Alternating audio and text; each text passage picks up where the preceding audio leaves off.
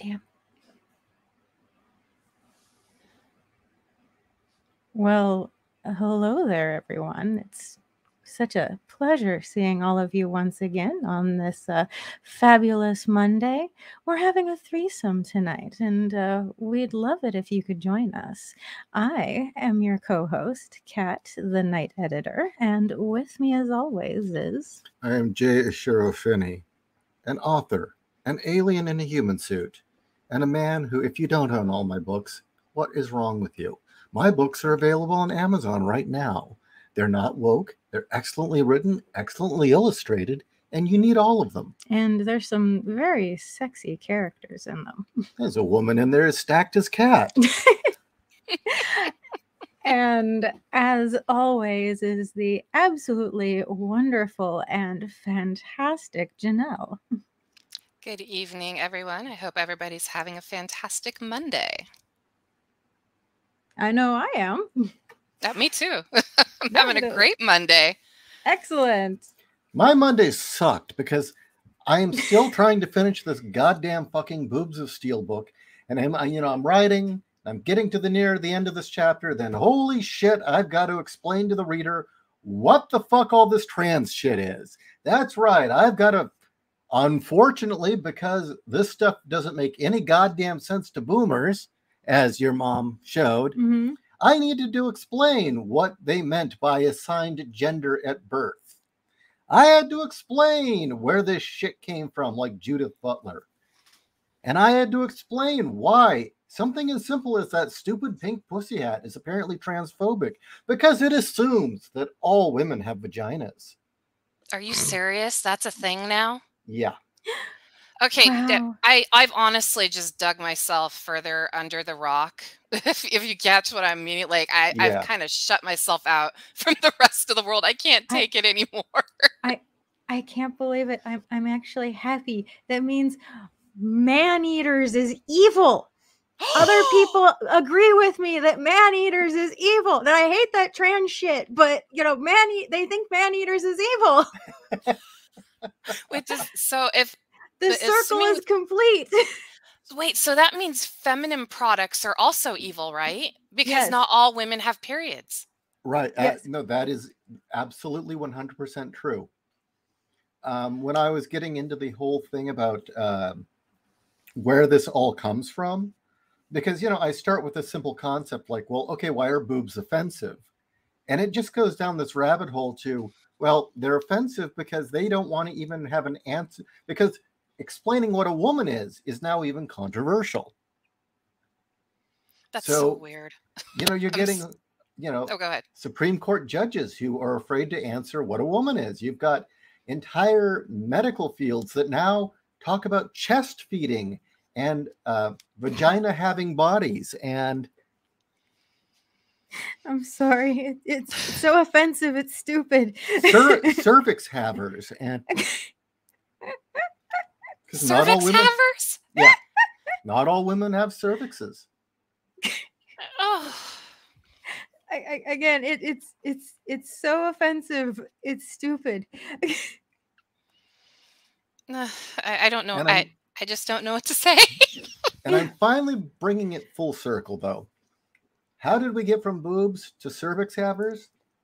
Because it isn't just the erasure of the words when you finally get to one of their favorite terms, chest feeding.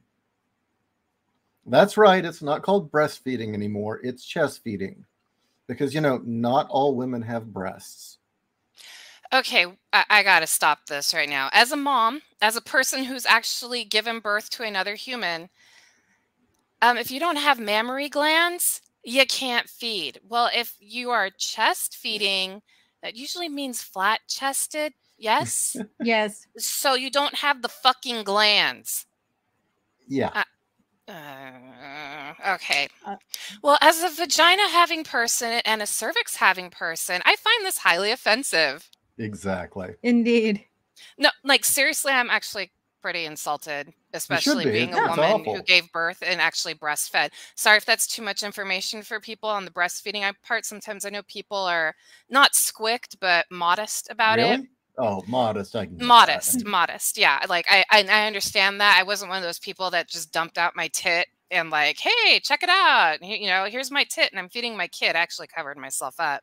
Hey, as a 13-year-old boy, that was a great moment to see. You know, as an adult, it's a bit awkward, but when you're 13, you're like, whoa! She just popped out tit. It's huge, too. That just, okay, that blows, no, it doesn't blow my mind. That just insults me. I agree. Well, Part of my pride of being a woman, and this isn't for every woman, because not every woman wants to be a mom, and I get it. But part of my pride is being a woman, an actual, you know, biological female and having a child. And I'm supposed to be happy today. We're not, I don't want to be angry. This needs to be a happy day. I always was taught by second and I guess third wave feminists that woman isn't just biology. Woman is a mindset and an attitude. And they're actually, not only are they trying to erase that word, they're trying to dumb everything down to just biology and then erase it. Well, no, it's disgusting. Yeah, like I was saying, just because you're a woman doesn't mean that you're also a mom. There's different levels of woman, not levels. How do I want? Oh, well, you explained it correctly, Kat. It's a mindset, and it's not just our biology. But biology is part of it. Well, yeah, but I'm saying that the way they're talking about biology, no, you are a cervix having person, or you are the birthing person to this other person. Yeah. That just fuck.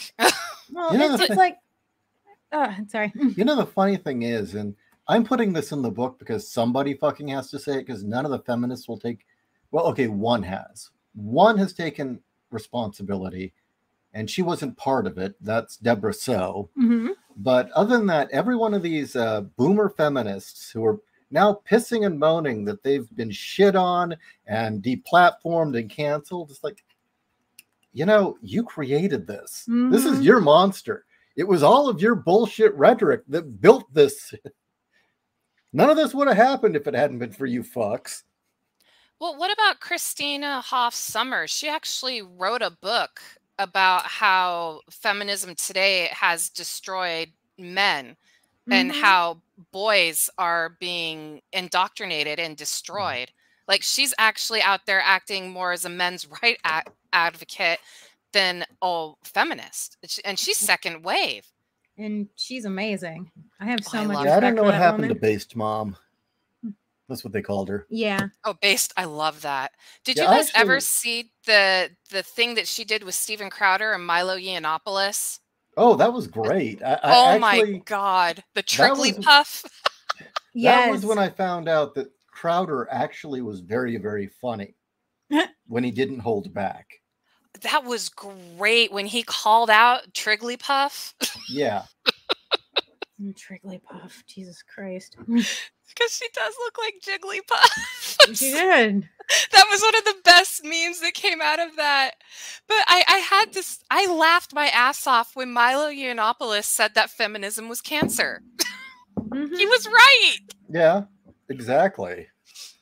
And he's not wrong. I mean, look at the cancer has become so cancerous, it's eating itself.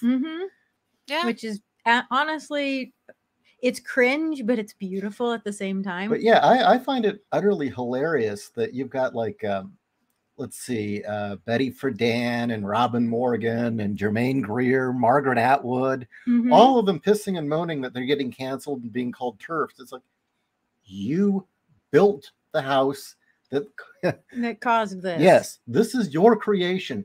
It was all of your anti-gender stuff. This whole thing about, you know, gender isn't real, that sex differences aren't real. You guys caused this, and now you're pissed because now there's men in your ladies' room, and there are men who want to share your locker rooms. Well, I'm surprised Margaret Atwood is even saying anything. She needs to shut the fuck up. She's caused the whole abortion hysteria with The Handmaid's Tale. I am sorry. She needs to shut the hell up and sit down. She caused so much of this hysteria. No, she's a terrible person all the way around. Oh, I mean, yeah. really, there's no other way. She is just an awful person. I mean, I read The Handmaid's Tale in my 20s. You know, it was such a nice edgelord book. But, you know, I go back and I would read it. Now I'd be like, this woman thought that a small part of the American community, the fundamentalist Christians that were, you guys know what I'm talking, like Jerry Falwell and all those guys. Yeah. That caused, you know, hysteria, I guess you'd say, were like the encompassing of all North America, or I should say all of the U.S. when she wrote that book. And no, I'll go a step weren't. further. She pretended that the religious right of the United States was as bad or worse than fucking Islam. And it's like, lady, shut up. Oh, wait, no, she said that Star Wars was the reason that we had the terrorist attacks on 9/11 because the X-Wings and the Millennium Falcon would fly between buildings and spaceships, and it was just like 9/11. She literally put that shit on George Lucas. I'm not joking. Go look up the interview, people. You can find it. Margaret Atwood, 9/11 Star Wars. Look it up. Look, let's just all agree feminists are fucking crazy. Yeah. They've always been fucking crazy. They're all crazy cat ladies. Yeah. Like, you know, I don't like, okay, I just don't really like cats anymore because of those women. And I used to love cats. I had a cat named Lucifer. It was a black cat with a bone spurt in the middle of its head, and she used to nest in my hair. Aww. Yeah, she belonged to our roommate, but our roommate treated her like shit, so Steve and I adopted her. And we called her Lucy, and she was gorgeous, and I loved her. And I used to love cats, and now I look at cats, and I'm just like, ew. And that's sad because cats are pretty awesome. There's only one cat I still like, and we have a neighborhood cat, and his name is Jimmy El Gato. And he was adopted from Tijuana, and everybody in the neighborhood has treats and toys for him because he'll just show up on your porch one day and be like, hey, what's up? And then, you know, you pet him, and he whores himself out for pets, and then he goes on his merry way. It's the only cat I like. Can you actually name any good feminists who are, I mean, actual feminists? Because let's face it, Christina Hoff Sommers and Camille Paglia are not really feminists. No. I mean, can you actually name some good feminists? Seriously. Okay, well, you answer, because I can't think of any.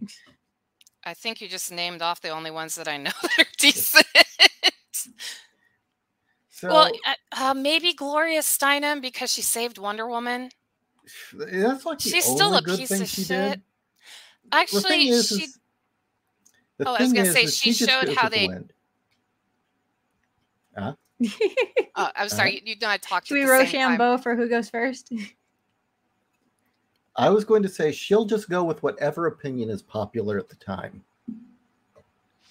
Okay. I was going to say that she actually went undercover at one of the Playboy clubs. I think it was in New York, showing how they were mistreating the Playboy bunnies that were the waitresses, making them work like 12-hour shifts without eating. They even made a movie about it with Kirstie Alley, if I remember correctly. But that and Wonder Woman is the only thing and that she was Christian Bale's stepmother at one point. Really? Yep. Oh, wow. That's pretty funny, actually. I don't know. I just think any woman who proudly brags that she's had 11 abortions is just not someone I want to speak well of. Mm-mm. Oh, God, that's so disgusting. Yeah, she's very proud of it.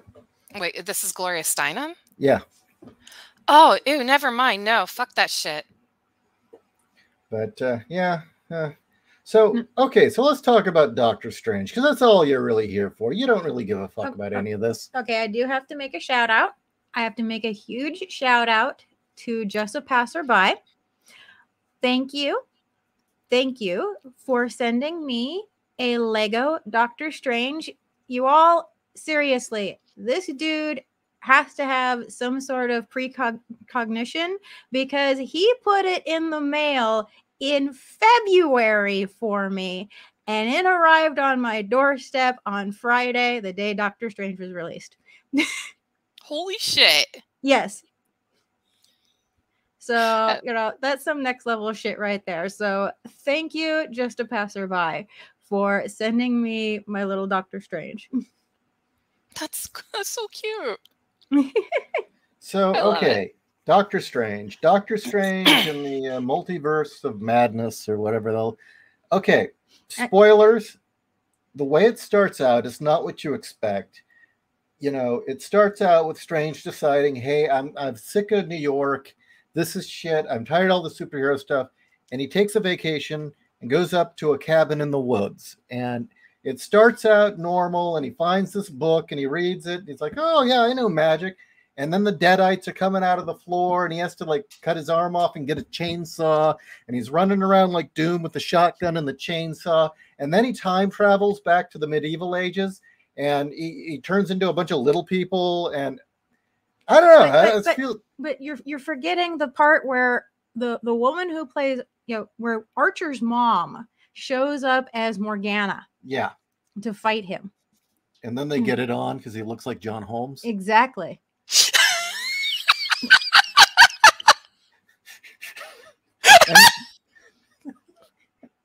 Sorry. But then it ends with him working at like a Kmart. Well, yeah, because where else are you going to get your stuff? Okay, as you've guessed, I haven't actually seen the film. But we are going to do spoilers. One person here has... And there was a Doctor Strange movie where he did look like John Holmes and... what's her name? Who played Archer's mom? Jessica Walters. Yeah, Jessica Walters. She was hot in her youth. Yeah.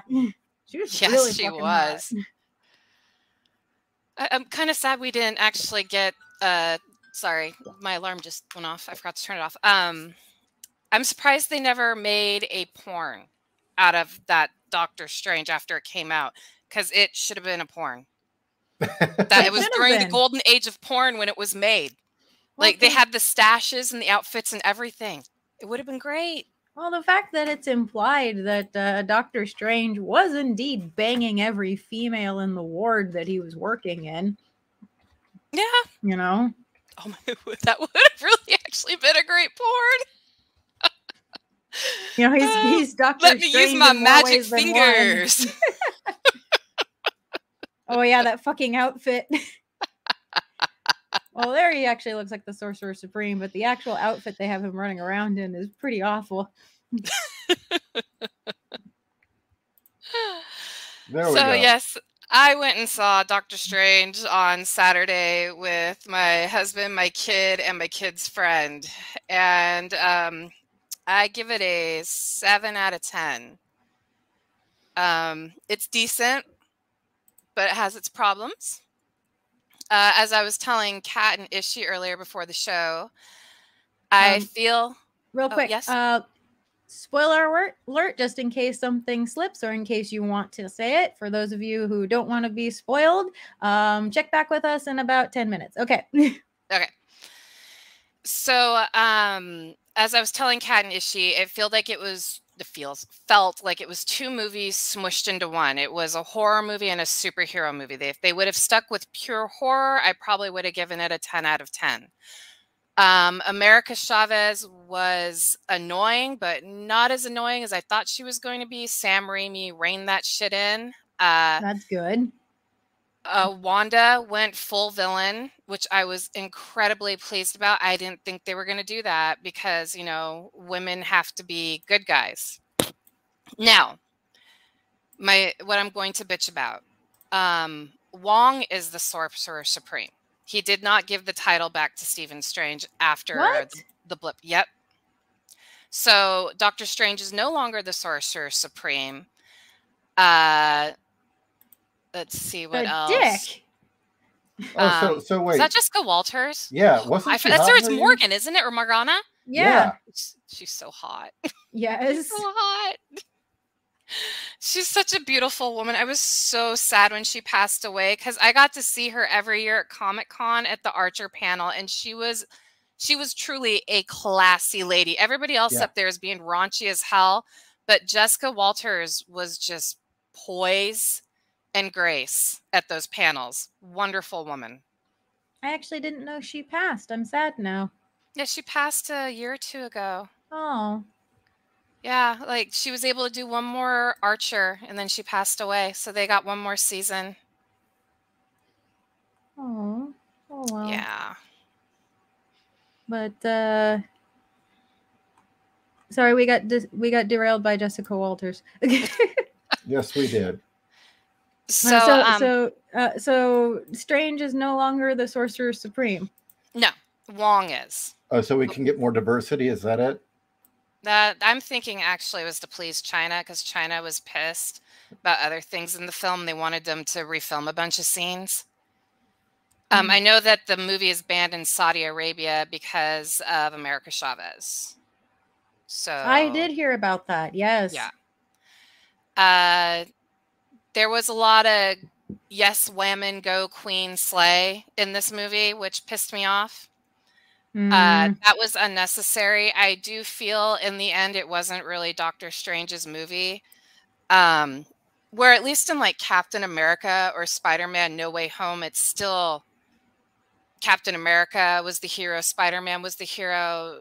They were focusing on Doctor Strange and America Chavez. Yawn.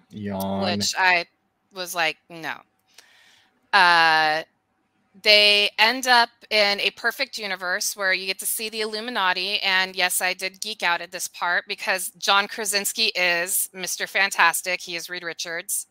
They actually got Anson Mount to come back. He played Black Bolt in the Inhuman show. He came back as Black Bolt in the fucking outfit with the tuning fork head. It was glorious.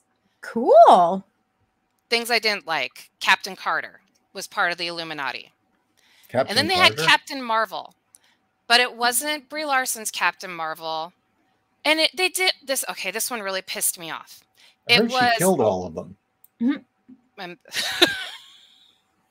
I wish.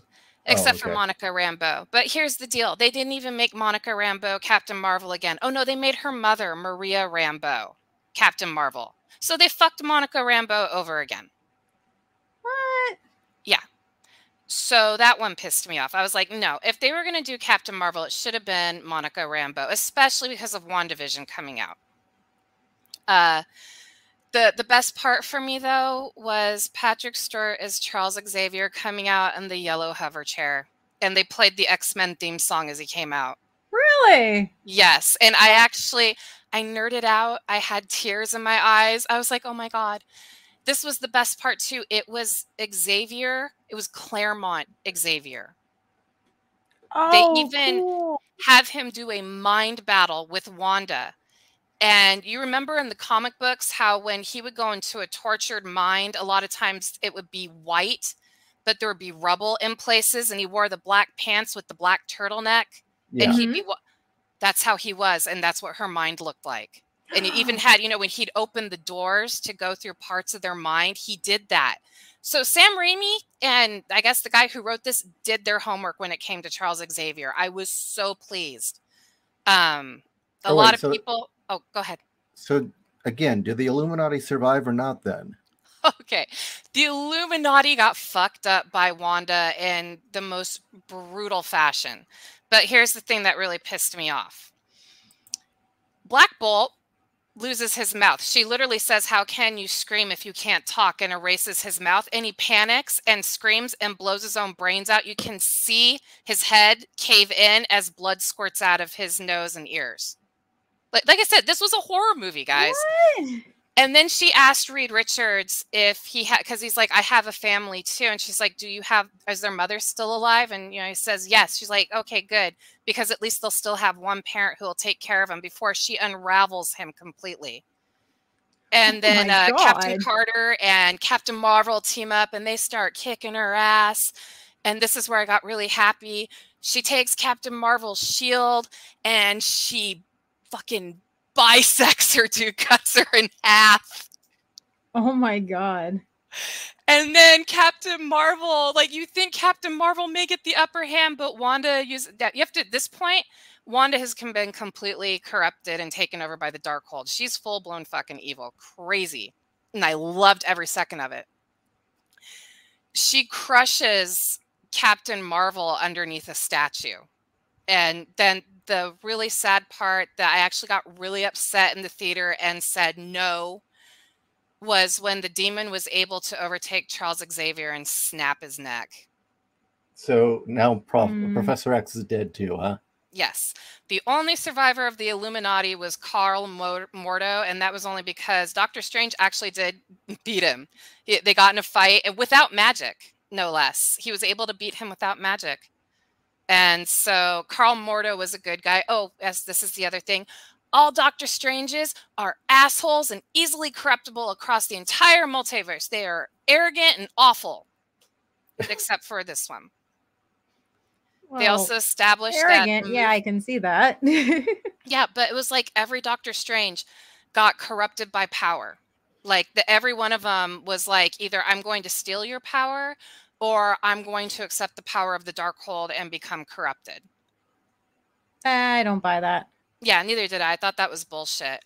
They did establish that the MCU is the 616 and that the Fantastic Four did exist in the MCU in the 1960s because Doctor Strange says to Reed Richards, hey, weren't you big in the 1960s?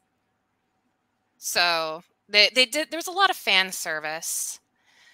They did do Marvel Zombies. Weren't they planning on bringing back Fantastic Four and the X-Men into the MCU? This was the introduction, just saying that there's going to be others that can show up. But so there are other Mr. Fantastics and Professor X's that can show up? Yes. So it's meaningless. Of course. I think it was more the shock value of seeing like all these badass, powerful characters get worked by a chaos magician that was possessed by a demonic book. That was one thing I did not find realistic. You've got a guy that can shake people to death with his voice. And I seriously doubt if he lost his ability to talk, the first thing he would do is scream and blow his own brain apart. Reed Richards would have probably trapped her ass before she even got in through the fucking... Oh, yeah. She takes out an army of Ultrons. Really? Yeah. See, now we're getting to the parts that I don't like. Well, she took out an entire fucking army of Ultrons. Are they, with all of this, are they setting it up for House of M? No. I think this was their House of M. Spoiler alert, everyone. Wanda sacrifices herself and kills herself at the end of the movie to destroy all the Darkholds across the entire multiverse. Weak. But other Wandas do exist. And the other Wandas who had children, it looks like they never got corrupted by... They decided not to use the Darkhold. I think that's why they still have their kids. But here was interesting, too. All the Wandas, it looked like, were single moms. No dads. Of course. Yeah, so they didn't even bring Vision in, which really pissed me off. Yeah, they should have brought Vision in. Well, they didn't even bring back Agatha Harkness. They set up the end of WandaVision to make it seem like she was going to be needed. And I think when they rewrote that script, I don't know if you guys knew, but Kevin Feige said that Doctor Strange was supposed to show up at the end of WandaVision to help her beat Agatha Harkness. But then in Kevin Feige's words, he said, we didn't need a white male saving the female protagonist. No. Oh, yeah. Apparently that got cut out of the movie because Tom Hiddleston said he was in the film, and they cut like 40 minutes out of the film. What? Yeah. So, yeah, I think Tom Cruise was seen on... Remember those pictures that came out of Tom Cruise in a mocap suit? Yeah. Yeah, I'm pretty sure he was supposed to be Tony Stark. And that didn't show up in the movie either. I'm okay with that. I'm okay with that, too. But I was really bummed about Tom Hiddleston because Loki... obviously tied into this movie as well. He'd be feeding off of this shit show. I mean, seriously. Oh, absolutely. No. I agree. He'd be all over that. So they actually did have a Marvel Zombies where Doctor Strange had to possess an alternate version of himself that was dead. And that's where the Deadites show up. But they're called the Souls of the Damned. Okay, that's actually funny. It is funny because he uses the I'm going to call them Deadites. I'm not going to go through They're the whole, Deadites. Yeah, go for it. It's Sam Raimi. They're Deadites. What is so good is that he's got an alternate version of Christine, what's her name? Rachel McAdams' character, who had a bitter relation. Oh, apparently, all of the Christines and Strange ended up breaking up because he was too arrogant to be with. So she got hired by Reed Richards. Long story short, she's an assistant of the she's like the main scientist of the Illuminati, and she's the only one that survives.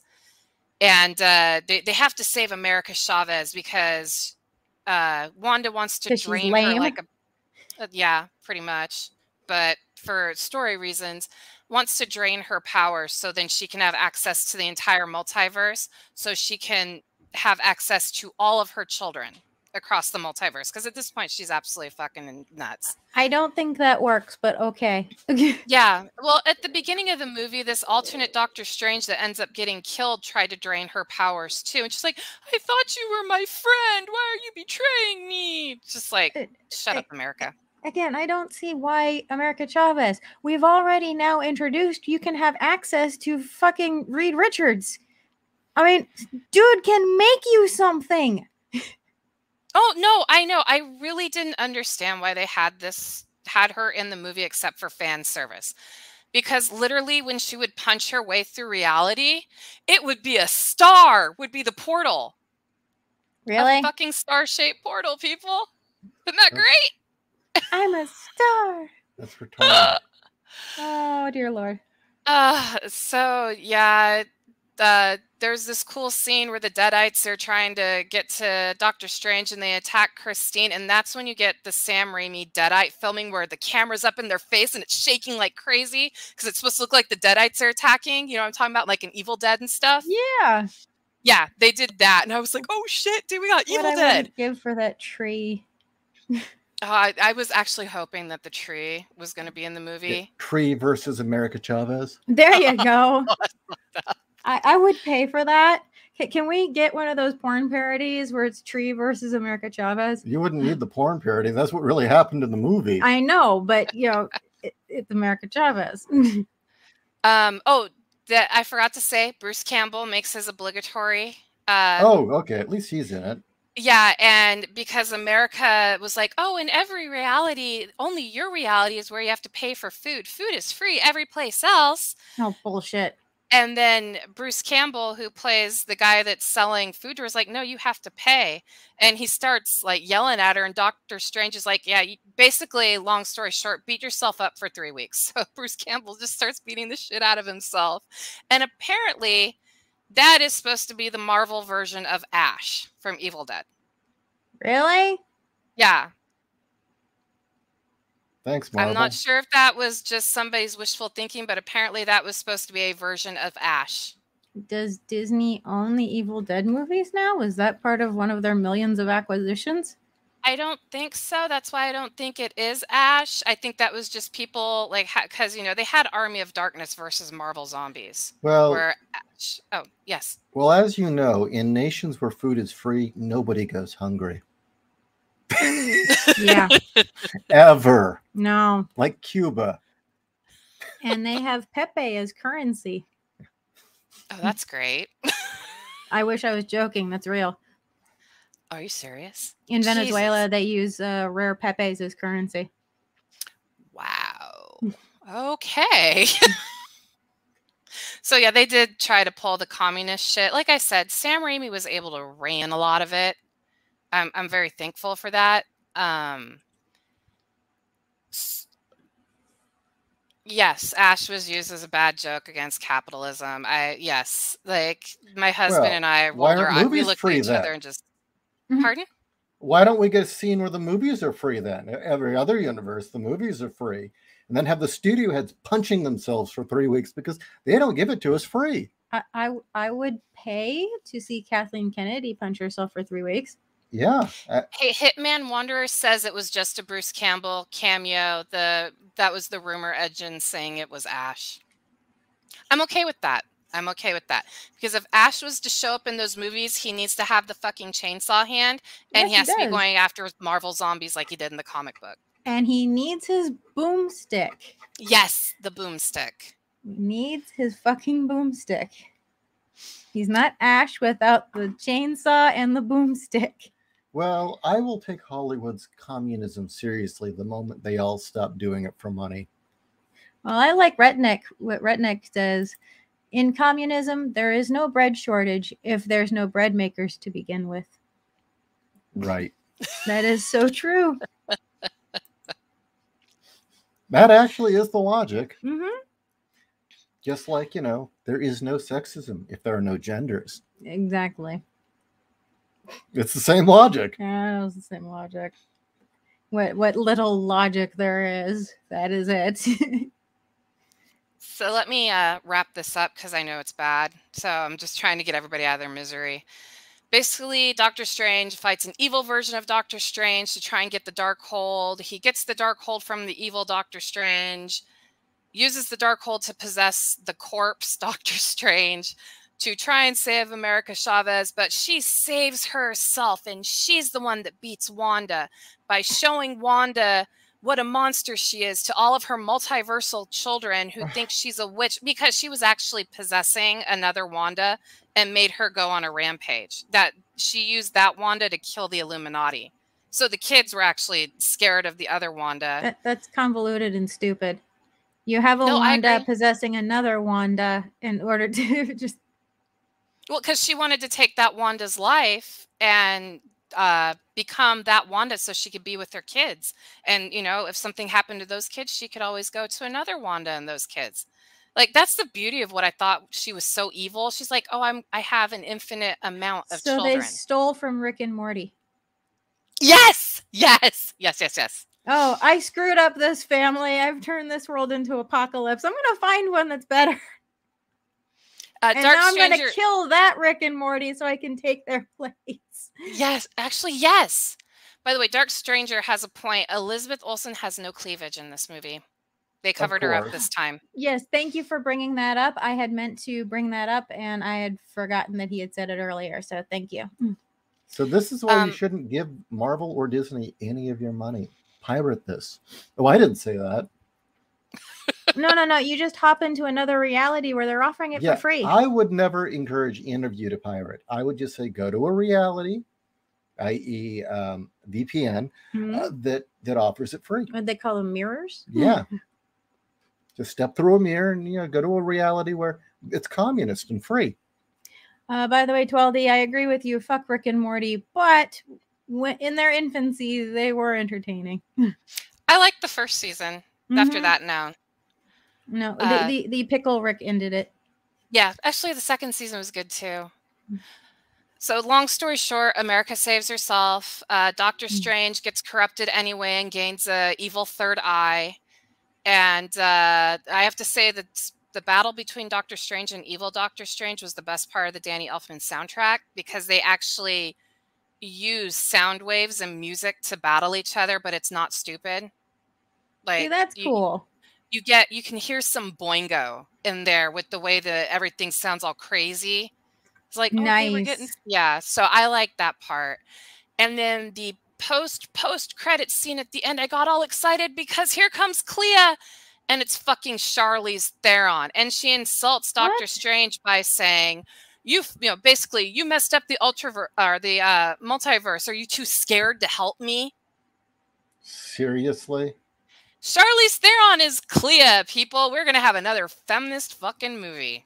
No wonder Cumberbatch doesn't want to come back. Yeah. I don't blame him. Fuck this shit. No, they fucked Doctor Strange over. Like I said, the movie should have just been Doctor Strange versus Scarlet Witch across the multiverse.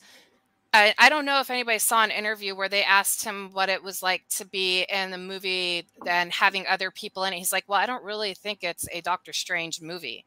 Meaning he even said he didn't really feel like he was the main character. So. Okay, Redneck. Whoops, sorry, wrong. Is that the one? That's not the right one. I'm sorry. Where did it go? It skipped up. There it is. BGC says, I wished and hoped, despite how pointless, that the next Doctor Strange movie would have been What If number 40. I'm not familiar with that story. So I am curious now. You have me interested. Well, Clea is Doctor Strange's estranged wife in the comics, but she actually kicks ass in the comics. She was created by Steve Ditko. Yeah, Clea was she's the great. niece of Dormammu. Wait. So they took a character that it was created by probably the most hardcore Randian libertarian of all of comics and turned her into a liberal feminist cunt. Yeah. With the 30 seconds that she was in the film, I immediately disliked her. And I was pissed because I like Clea from the comics. Yeah, she's great in the comics. Yeah, but I mean, they cast fucking Charlize Theron, and I'm just like... Why? Okay, I'm going to be perfectly brutal. Isn't she too old? Yes. Clea is actually supposed to be like, at least look 20 years younger than Strange, even though I think she's actually older because she's, Dormammu's niece. So she's like hundreds of years old. But she's supposed to look young. Yeah. Yeah. So, I mean, that was always the thing. Doctor Strange looked older, but she was actually older than him. If I'm remembering correctly, that shit could have been retcon. But I got a feeling that they introduced Clea because when they do the next Doctor Strange movie, Doctor Strange is going to be killed off in the first 15 minutes, and she's going to become Doctor Strange because in the comics, they killed off Stephen Strange, and Clea is now the Sorcerer Supreme. Ugh. But he's not the Sorcerer Supreme. There's somebody else. But she's probably going to get the title from Wong because Wong's going to realize that she's a strong female. Wong, you're Wong. Yeah, you cannot give it to her. So what do you think happened to Kevin Feige? I mean, seriously, do you think that it's just like one day someone snuck up on him and just shot a whole bunch of estrogen up his ass and he pussied out, or what? He probably stuck his dick in Brie Larson. Yeah, that's probably it. I think it's the soy diet. Up the ass. Yeah. Soy enemas. Yeah. Oh, check out Dark Stranger, what he says. He said something to me. Yeah, read this. I saw Cumberbatch's interview on this film about his character. It gave me flashbacks to Mark Hamill during The Last Jedi and Rise of Skywalker, talking like he's happy but dead inside. Oh, I had the same feeling when I saw those interviews, because if you see interviews back from when he did the first Doctor Strange, he used to go in costume to comic book stores for fun. I remember and just walk around, and then people would realize who he was and freak out. Like, we're talking about a Shakespearean trained actor was awesome enough to go like fanboy out with other fans and totally walk around as Doctor Strange and not give a fuck. And he loved the character. And now he's just like, he does look dead inside. And that's why I said the movie should have just been a horror film about Doctor Strange battling the Scarlet Witch. And it could have been across the multiverse. But, like, what sucked is you got a taste of the evil and the demons that are in the multiverse, the pure evil. Like, I was hoping we were going to get Mephisto and Nightmare. Because Nightmare is from Doctor Strange. Like, that's what I was hoping for. And I think that's what they were going to do. But then they were like, no, we can't scare people. We can't have a horror film. We're Disney. Even though, Disney had that whole stint in the 80s making some really scary shit.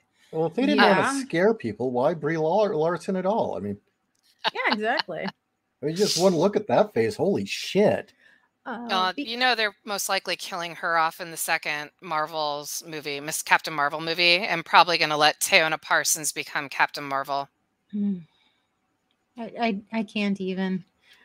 BGC says that what if number 40 was what if Doctor Strange never became the master of the mystic arts? It was a profound story, impeccably written by Peter Gillis, art by Forgotten Legends Jackson Goosey and Christy Sheely. I'm probably mispronouncing it, but see, that sounds interesting. Instead, he became bicycle repairman.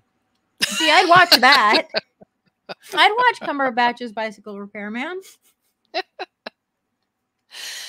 So, yeah, guys, if you are chomping at the bit to see it, just wait till it comes out and is cheaper on DVD, or pirate it. I mean, I went and saw it partially because it had my son's 2 favorite Marvel characters in it.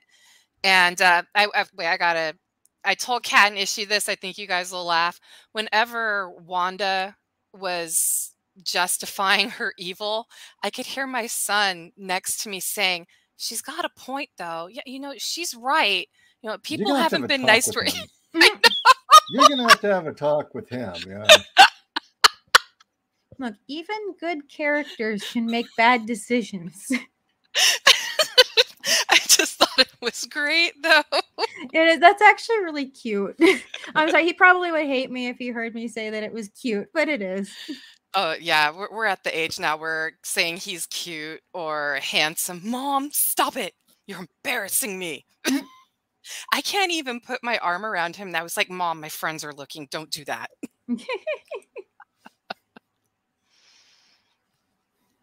Wow. Well, I'm glad that from your description, you said that it was a 7 out of 10.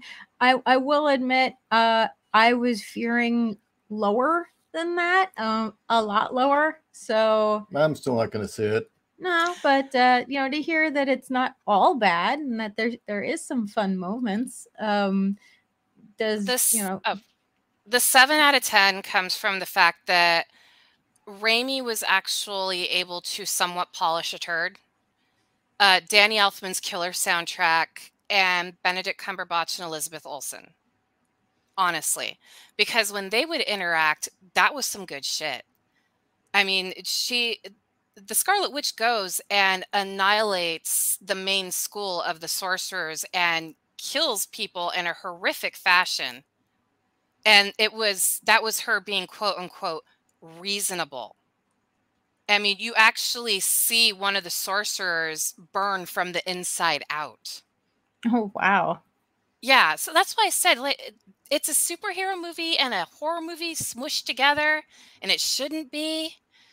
There was a great scene where Doctor Strange realizes that Wanda is fully corrupted, and she's in this beautiful apple orchard, and then she removes the glamour, and it's this post-apocalyptic wasteland that everything's like burned down and dead. And that was where she had been learning how to use the Darkhold. And like, I was like, oh, is this what we're getting? Are we getting this? And then, stupid superhero shit showed up. So yeah, like maybe I should probably give it a lower score, but honestly, I think Sam Raimi did the best he could with what he was given. That's probably the last Marvel movie I'm gonna see. Like, that really I went to see that with my kid because, like I said, 3 of his favorite characters are in that movie because Ultron was in it as well. Oh. No James Spader, though. At first I was bummed, but after I watched the rest of the movie, I was like, yeah, I wouldn't come back to voice lines for that either. It's very interesting how many of those actors are never coming back. Now they've all said, "No, this is the muck's too deep for me. I'm gone." Yeah, like I was really surprised that they killed off Scarlet Witch, but I have a feeling that Elizabeth Olsen was like, "Yeah, I'm out. She's made her money. She's good." She actually did say, "I'm out. I'm gone."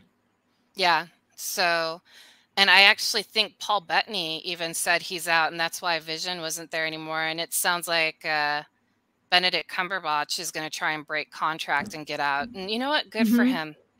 I've heard that he's already done so. Well, Chris was not happy that at the end, America Chavez joined the Sorcerers Supreme. And he was like, she's not allowed to take the Scarlet Witch's spot. I don't like her. Nobody likes her. Give that kid an ice cream. Jeez. I approve.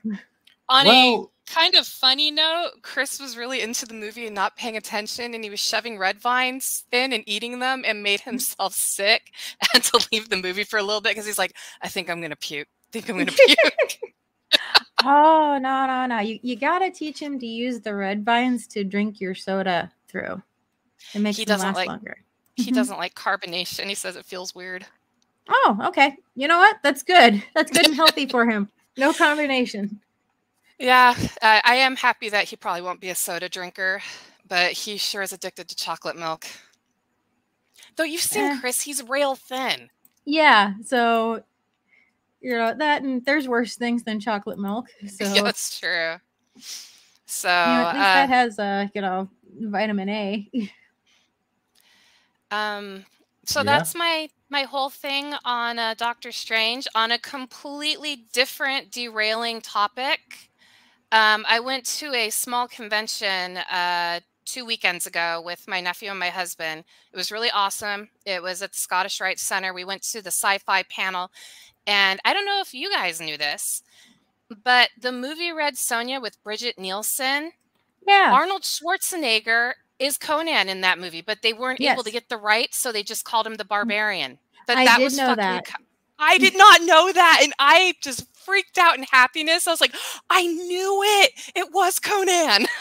Yep, they named him Calidor instead, but yep, he was supposed to be Conan. But Calidor was an alias of Conan. That is true. Yeah. And, I guess in the credits, didn't they call him the Barbarian, not Calidor or Kaladin I think or whatever? they did, but he went by the name of Calidor. Also, the choreographer and swordmaster was the same for both movies. Really? And so that guy that you actually see for like 2 seconds in the first movie of Conan teaching Conan how to fight, that actually was the sword master, and he was the same choreographer for both films. That's interesting. Did you also know that Conan was supposed to narrate the first film, but they were so afraid people wouldn't be able to understand Arnold Schwarzenegger because his thick accent? They instead had Mako do it. Yeah, which I'm he was fine great with. though. Yeah. Yeah. That was more appropriate. That, and he was supposed to be more talky, more like the Conan from the books, but again, they chose not to, and I think that was a good choice. You know, I know Conan is supposed to be kind of campy and stuff from the books, but there's just something about Arnold's serious Conan and Conan the Barbarian that was just, in my opinion, so much more better. Plus, you had Sandal Bergman. No, have you read the books? No, I haven't. Yeah, they're not campy, but they're very pulpy. And damn, Conan talks a lot. When I say campy, I've read the comic books, and they seem campy. So I never read the actual books. I haven't read the comics, but okay. I haven't like cracked open a book and tried to read Conan, but I've attempted at least 3 different audio versions, and I have come to the conclusion that nobody can read those books out loud. No. If they had gotten Mako to do it. Well, okay, yeah, if they'd gotten Mako to do it, that would have been good. But all of the readers that I've listened to suck. They've been god awful. And it's like you can't. Same with Solomon Kane. I've tried with different audio versions of Solomon Kane, and I've just come to the conclusion Howard cannot be read to you. You have to read it yourself. No, I just think you really need the right voice actor to do it. I mean, unfortunately, the Conan readers I've all heard are always like, then Conan climbed the wall, and he raised his sword. It's like, no. This is Conan. We need some deep voice. And the barbarian climbed the wall and hacked the head off of it. They also read it very fast. Yeah. Everybody reads it very fast. Well, I should probably get the books. I've always wanted to. I wanted to get those and John Carter of Mars. All those nice old pulpy adventure / fantasy sci-fi. But I have so many books to read now. I've actually got a pile. Kat, you'll appreciate this. I also got the omnibus of the first 3 books of Vampire Hunter D, the actual novels. Nice. Excellent. So yeah, I've had them for a month, and I've been meaning to tell you, but like stupid shit. We always end up talking about how pop culture's gotten stupid. So. Well, that's something that's not stupid, and Vampire Hunter D is great. And the other great thing about it is that you can read those stories in almost any order. It really doesn't matter. I've totally read them out of order. Like I went from book 3 to book 4 to now I'm on, what is it, book like 13, which is technically, it's technically 2 books in one because the story spans 4 books. So great shit. But that's awesome that you got it. So you'll have to let me know what you think. Book 1 is the first movie. Book 3 is the third movie. Book 3 is the second movie. Yeah. Okay, I've only seen the first movie, but I've read the 2 manga novels based on the first and second book. So I was Excellent. like, I had no clue that they actually came from novels. When I found out, it's like, holy shit, I've been missing out. I'd rather read it in novel form. Don't get me wrong, manga's good, anime's great, but I really like books. I will take a book most of the time. I'm with you. It was the same way for me when I found out about Boogie Pop and No Longer Human, where it's like, wait, this is an actual book. I am so there. Where can I get this? I also wanted to let Ishi know that there is hope. My husband got me for my birthday, was it the Immortal Red Sonja first issue? Ah! And the cover, she has got a chonky booty and she's got these thick muscular thighs. Is it Frank Cho? No, actually, the artist, he goes by DNA. It's David something. And it was written by Dan Abnett, and it was a fantastic fucking story. And at first I was like, why is she covered in chainmail? Why is she not wearing the chainmail bra? But you find out that she's wearing cursed chainmail that has hooked into her skin and she can't take it off. And it's possessed by the vengeful spirit of King Arthur, who wants revenge on Mordred and has basically merged itself to her body.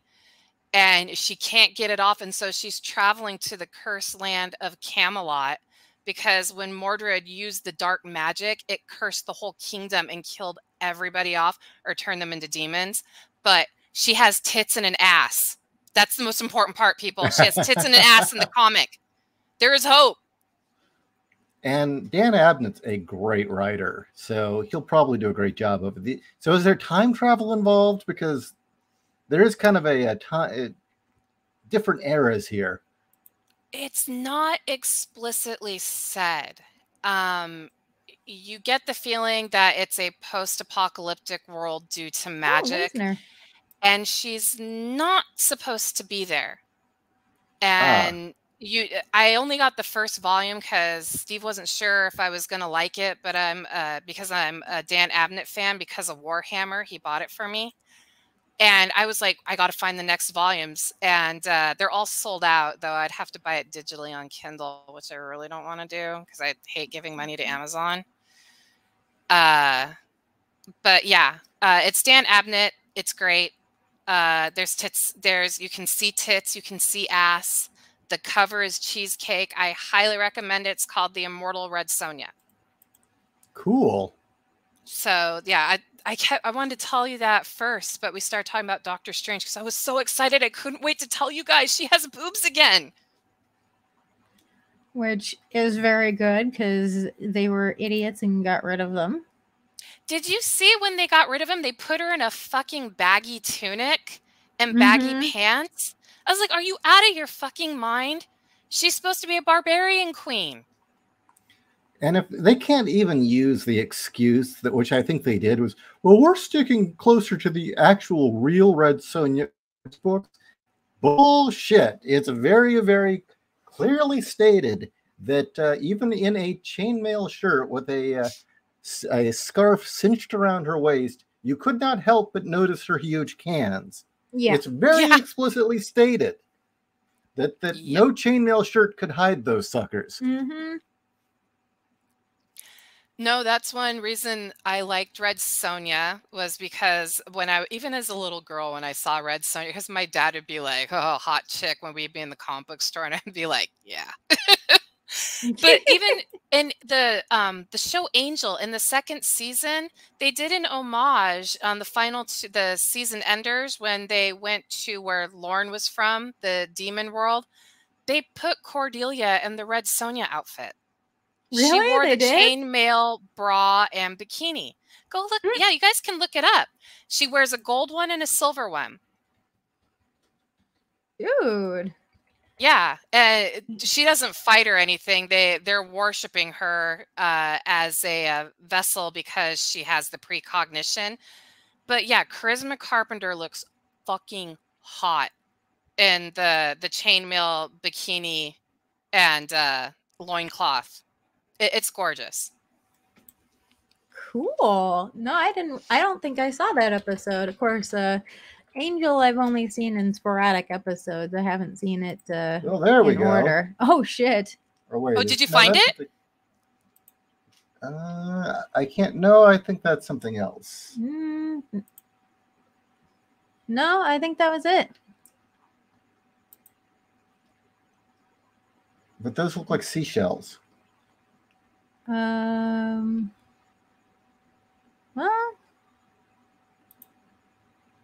I think that's the closest we're gonna get. Yeah, I'll keep looking. If you guys ever get a chance, or Kat, if you get a chance, I highly recommend watching Angel. Season 3 and season 4 really suck, but there we the go.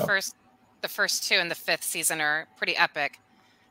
Well, I have to admit the puppet episode was hysterical. Oh my god, that had me fucking dying. It was a good episode. I think that's one of the few shows where the spinoff actually is better, at least in my opinion, than the show it came from. I thought Angel was way superior to Buffy. Well, you know, I agree. It was an adult show. It wasn't a teeny bopper love story show. It was actually like it was noir. It was vampire noir, but it wasn't like stupid, sparkly vampire romantic noir. It was like, no, we're fighting like demon-infested lawyers. I thought that was a great way to show how scummy lawyers are. They all sold their soul to the devil. Well, I'll admit, once it got to the was it Wolfram and Hart stories, I'm watching this going, somebody played Masquerade. Somebody totally played Masquerade, and this is their game. And I loved every second of it. Well, the 5th season, they actually have assassins show up, and it's straight out of Masquerade. They're cyborg assassins. I was like, we're playing some White Wolf here in this episode. This is amazing. Yeah, it was great. It was actually very good writing, very good entertainment. I have to say that's the first and only time I will accept and even applauded killing a character, but not really. Oh yeah. Because what was her name? God, I can't even remember what the character's name. Fred. Oh yeah, that's the 5th season when she becomes Illyria. Because suddenly it's like, shit, this actress has range. Yeah. I can't tell that this is the same person, and it's strictly because of how good the actress is. Where for those of you who've never seen it, a beloved character gets killed, and a demon takes over her body, and the cutesy nerd girl that everyone had a crush on eats it. Yeah. And it was genius. It was the best thing they could have done to that character, because quite frankly, she was a cul-de-sac. She was getting stale. Her character was getting stale. She was a discount Willow. Yeah, that's what she had become. I was really sad that they did not go through with season 6, because I was like, this is going to be great with Illyria on the team. And then I don't know why they lost the show. It probably had something to do with Joss Whedon. I mean, oh, you know why they lost the show? Because of season 4. Because Joss Whedon had his temper tantrum over Charisma Carpenter getting pregnant. He rewrote the entire season to make her a pedophile and a demon. Oh. She sleeps with Angel's son because they think the world's going to end, and then she gets pregnant. and she becomes evil because she's pregnant with a demon and then gives birth to the demon. And the demon is brainwashes everybody into thinking it's perfect. It was basically Joss Whedon's way of saying, hey, charisma, this is what I think about you getting pregnant, you being a Catholic, and you keeping your baby. That whole season was a fuck you to her. And he drove that show into the ground because he was pissed she would not abort her baby. Well, we all If you know go that back he's a and watch complete season, douchebag. he's a horrible fucking human. And after he had his temper tantrum and they did the 5th season and they brought in James Marsters as Spike, and the season was like, it was just as good as season 1. The network was just like, no, we're not taking this risk again, and cut the show. Jeez. He drove his own show into the ground, fucked everybody over on that set, promised Charisma Carpenter he wouldn't kill her off, and then killed her off in the most horrible fashion because she was a pregnant Catholic and would not abort her baby. Well, you know, he is a male feminist, so it fits the profile. Mm-hmm. Yeah. I mean, did you read her interview where he asked her, what are we going to do about your situation? She was like, are you kidding me? Oh, yeah, that's the chainmail that she's wearing in the book. Well, that's interesting that that's the chainmail. This is actually somebody's artwork from DeviantArt that they did a long time ago.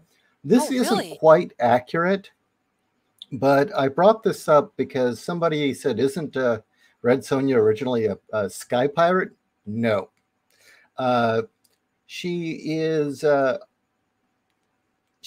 swashbuckler type who basically did not want to live the life of a woman and left. Just decided she was going to live her life her way.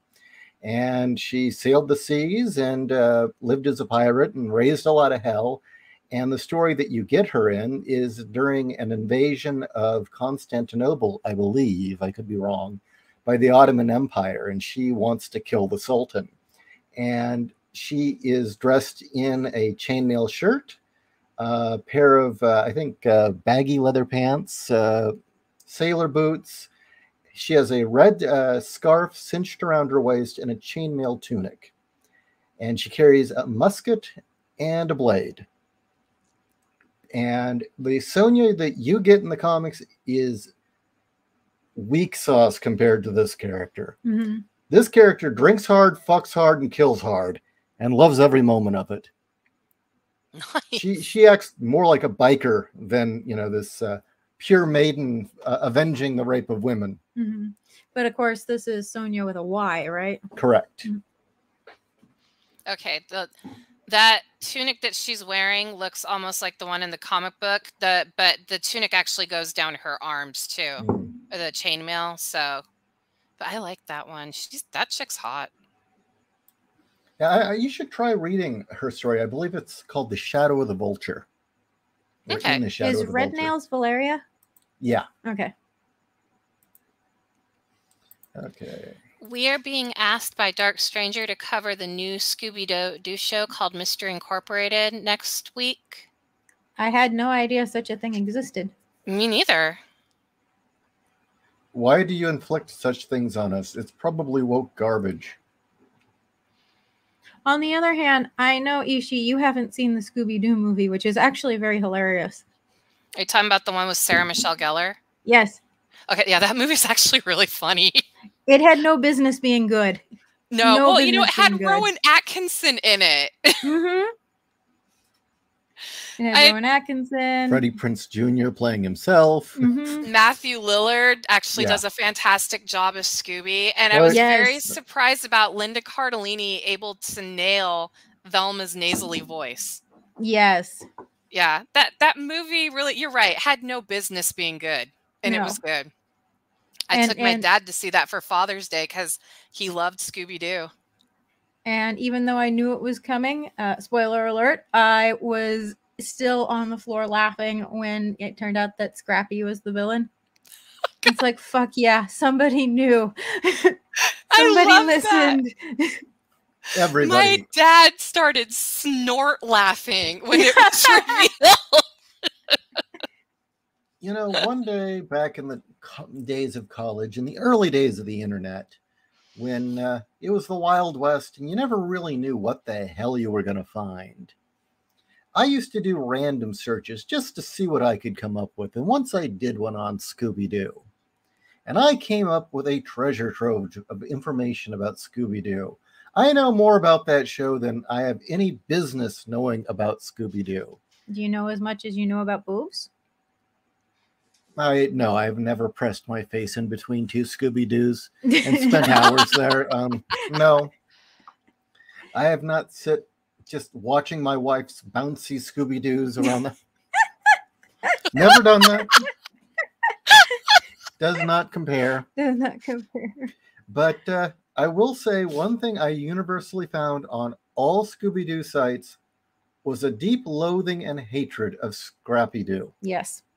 Down to there were like tags that you could put on your website with the circle and the stripe through Scrappy, and kill Scrappy, and well, Scrappy is not canon. Those episodes don't count. Oh yeah, that there are fans out there who firmly stand by Scrappy is not canon. Hey, did you see Winged Yaga's comment? There was a theory that Joss Whedon added Black Widow getting a hysterectomy because he was pissed about his actresses getting pregnant because Scarlett Johansson was pregnant at the time. That makes sense. I don't doubt it. After what he did to Charisma Carpenter. Well, he was raised by a hardcore a radical feminist. He said so himself. And boy, he acts like one. Yeah. He hates women and he hates life. He hates the idea of women producing life. Never thought I'd say this, but he makes Tom King look like a fine, upstanding human being who, loves the fairer sex. And his hatred of boobs, Mm-hmm. Oh, fuck Tom King. No. Oh yeah, no, totally fuck him. But in comparison, oh god, I gotta agree. I mean, as much I loathe Tom King so much, but yeah, Joss Whedon makes him look like a saint. Mm-hmm. Well, as far as I can tell, all Tom King really is a compulsive liar who's managed to con people into giving jobs. Yeah. I swear just about everything he says is a lie. For instance, he keeps talking about this imaginary wife and kid. Never seen him wear a wedding ring. Nope. Do you remember when he had his wife all of a sudden come to his defense on Twitter saying, here's pictures of him when he was in, I forget, fucking Iraq or Afghanistan? Yeah. No, I didn't hear about that. But yet, if you look at the job description he supposedly had with the CIA, he would have never been there. Ever. The job he had would never have put him there. He's a terrible liar. Mm-hmm. Yeah, he made it sound like he was doing James Bond shit, but wasn't he just like rubbing shoulders with rich people? Yeah, his job apparently was to sit on airplanes next to people and talk to them, and go to parties and talk to people. And, it was just, he's a rich kid, had ties to Hollywood. That's it. If he even really did the job. Mm-hmm. But yeah, the number of things he's done that are so shady, I kind of even doubt he really did CIA work. And you can't keep his story straight. I was going to say, for somebody who if had all these amazing stories, he can't write for shit. Exactly. I'm sorry, I'm reading the comments. Yeah. I was just going to say, if you read all of his stories, the men are miserable and depressed, and their wives or their girlfriends have to be the ones to stand up and take care of business because their men are so depressed and weak. He did it with Vision first before he did it to Batman. His Vision run was, I was like, no wonder everybody's suicidal in this book. This book is depressing and awful. Did it to Mr. Miracle, too. He fucking ruined Scott Free and Big Barda. Well, he said in an interview that he enjoys destroying characters. Dude, what is up with him and Brian Michael Bendis? Are they so fucking miserable that they have to take it out on these characters that have been around forever and beloved. Yes. Well, evil Well, that's cannot pathetic. create. It can only destroy. Yeah. Well, Brian Michael Bendis said that one of his favorite things to do was to destroy characters and teams. He loved doing Avengers Disassembled and watching the fans go batshit. He said it gave him great joy, and he loved doing X-Men Disassembled with M-Day and all that shit. Well, at least he put it in the title. Yeah. But yeah. Oh. I don't know. It's just, yeah, I think the problem right now is that comics have become so insular that the people they're hiring are all friends of friends of friends, or they're, we've hired this girl from the university to make us hip. Yeah. And none of them have any new ideas. None of them have any idea about creativity. Just fuck them. Really, seriously. When I went to, was it TC Comics and Games off Waring Road, I went with my nephew, and I went to the dollar bin, I wanted to see. And it was all the shit from 2014 onward, because none of that stuff's selling. It made me sad, because I was like, I have no interest in even looking for independent back issues from indie companies anymore. Like, I just walked away and I went to the Warhammer section and camped out. But on a good note, I just want, because this goes to your book, they had an entire rack filled with the original Masters of the Universe and She-Ra action figures, and the women had boobs and cleavage. It was great.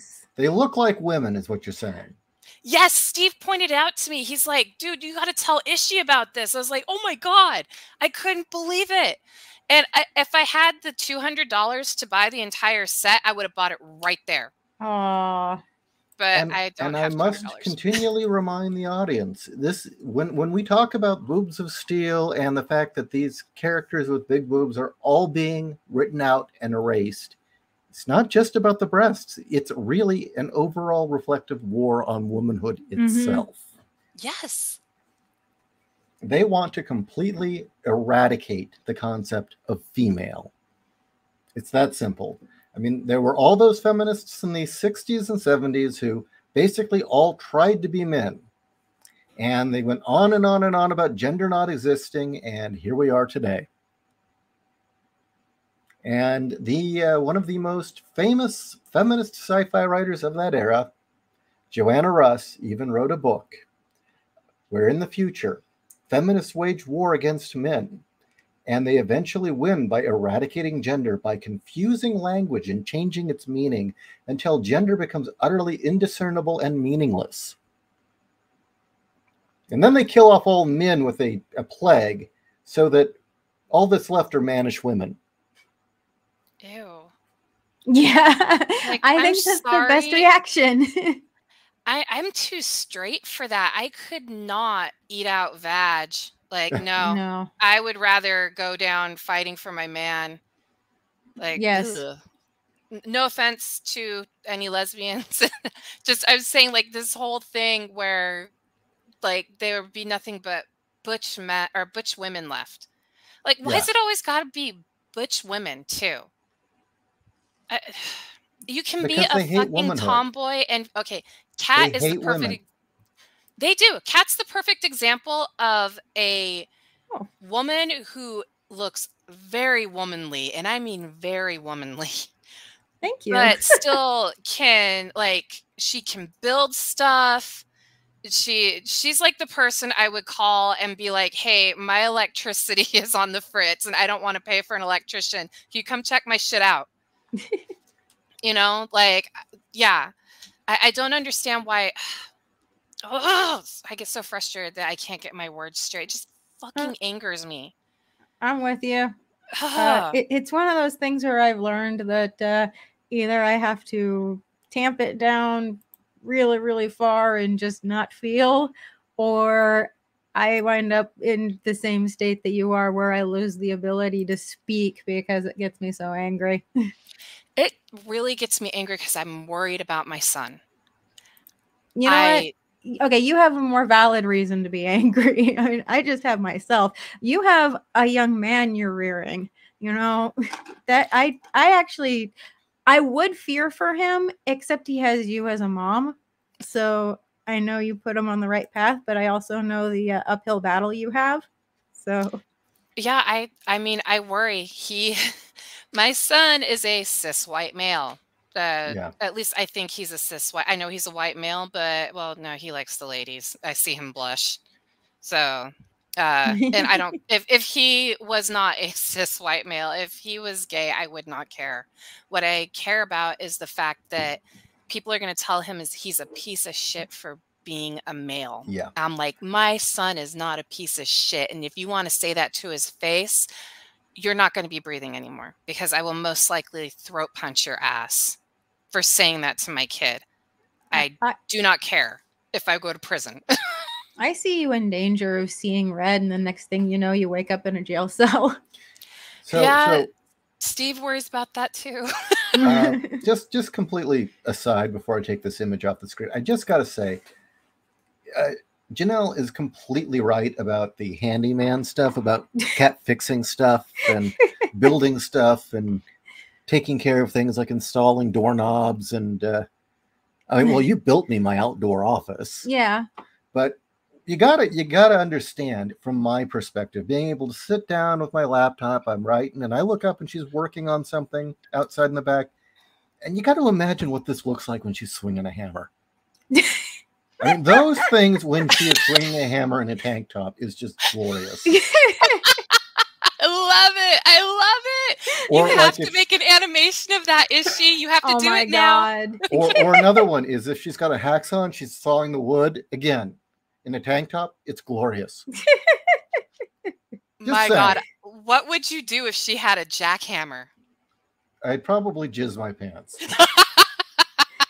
Yeah, I don't have a jackhammer. I have anything that would make it jiggle. I have a table saw. Ooh. I'm sorry, now I just have images of Kat with this hammer and just this awesome pendulum swing.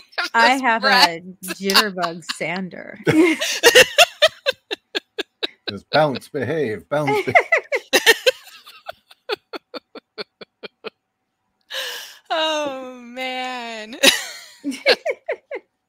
Hey, I'm glad that we could wind the night down getting back to breasts. Like, after Doctor Strange. Breasts are better. Some sad stuff, some serious stuff. We can bring it to something that's nice and warm and comforting. Yes. Just make sure your son reads Starship Troopers. That should make sure he'll be fine. We plan on it. This summer is packed with movies and books, not as many video games. We told him that he has to watch one, in his terms, classic movie that we have. What's considered classic for him? Big Trouble in Little China, which we're actually going to have him watch. Excellent. Good film.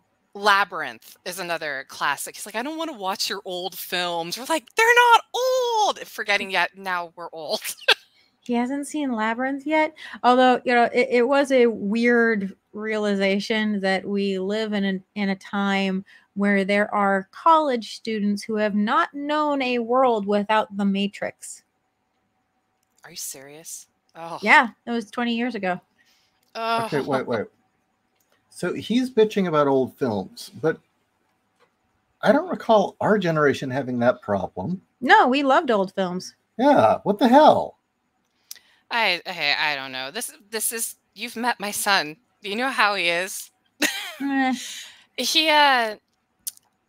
He's not one for sitting through movies very often, and if he's had to sit through a movie, a lot of times it's been at school and it's been like some dumbass cartoon that he's not really into. That he likes his educational shows. In fact, he's become so jaded that his teacher put on Spy Kids, and he walked out of the room to go read, and we were like, Chris, no, you want to watch Spy Kids, you want to watch Spy Kids. He didn't realize that it was a cool movie about kids with gadgets. I was like, it's the kids' version of James Bond. So, and come on, it's Antonio Banderas. yeah. Well, it's Robert Rodriguez. Though sometimes I have a problem with Robert Rodriguez. Sometimes he can get a bit weird.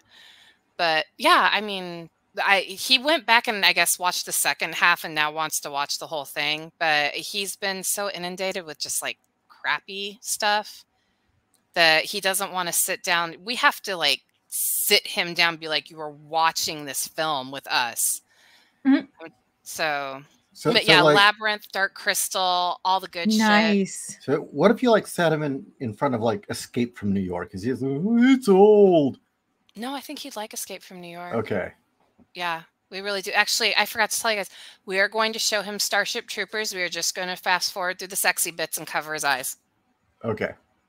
Yeah. Okay, luckily it's not too bad, but yeah. There's only a couple of, there's the shower scene, and then there's the scene where Dizzy and Rico get it on. Like, we were like, do you think he's going to get upset about people getting their limbs hacked off? And we're like, nah, it's too cartoonish. You know what's interesting about that film is the shower scene, though, is shot completely desexualized. It is not a hot scene whatsoever. No. It really is just bodies, which is interesting.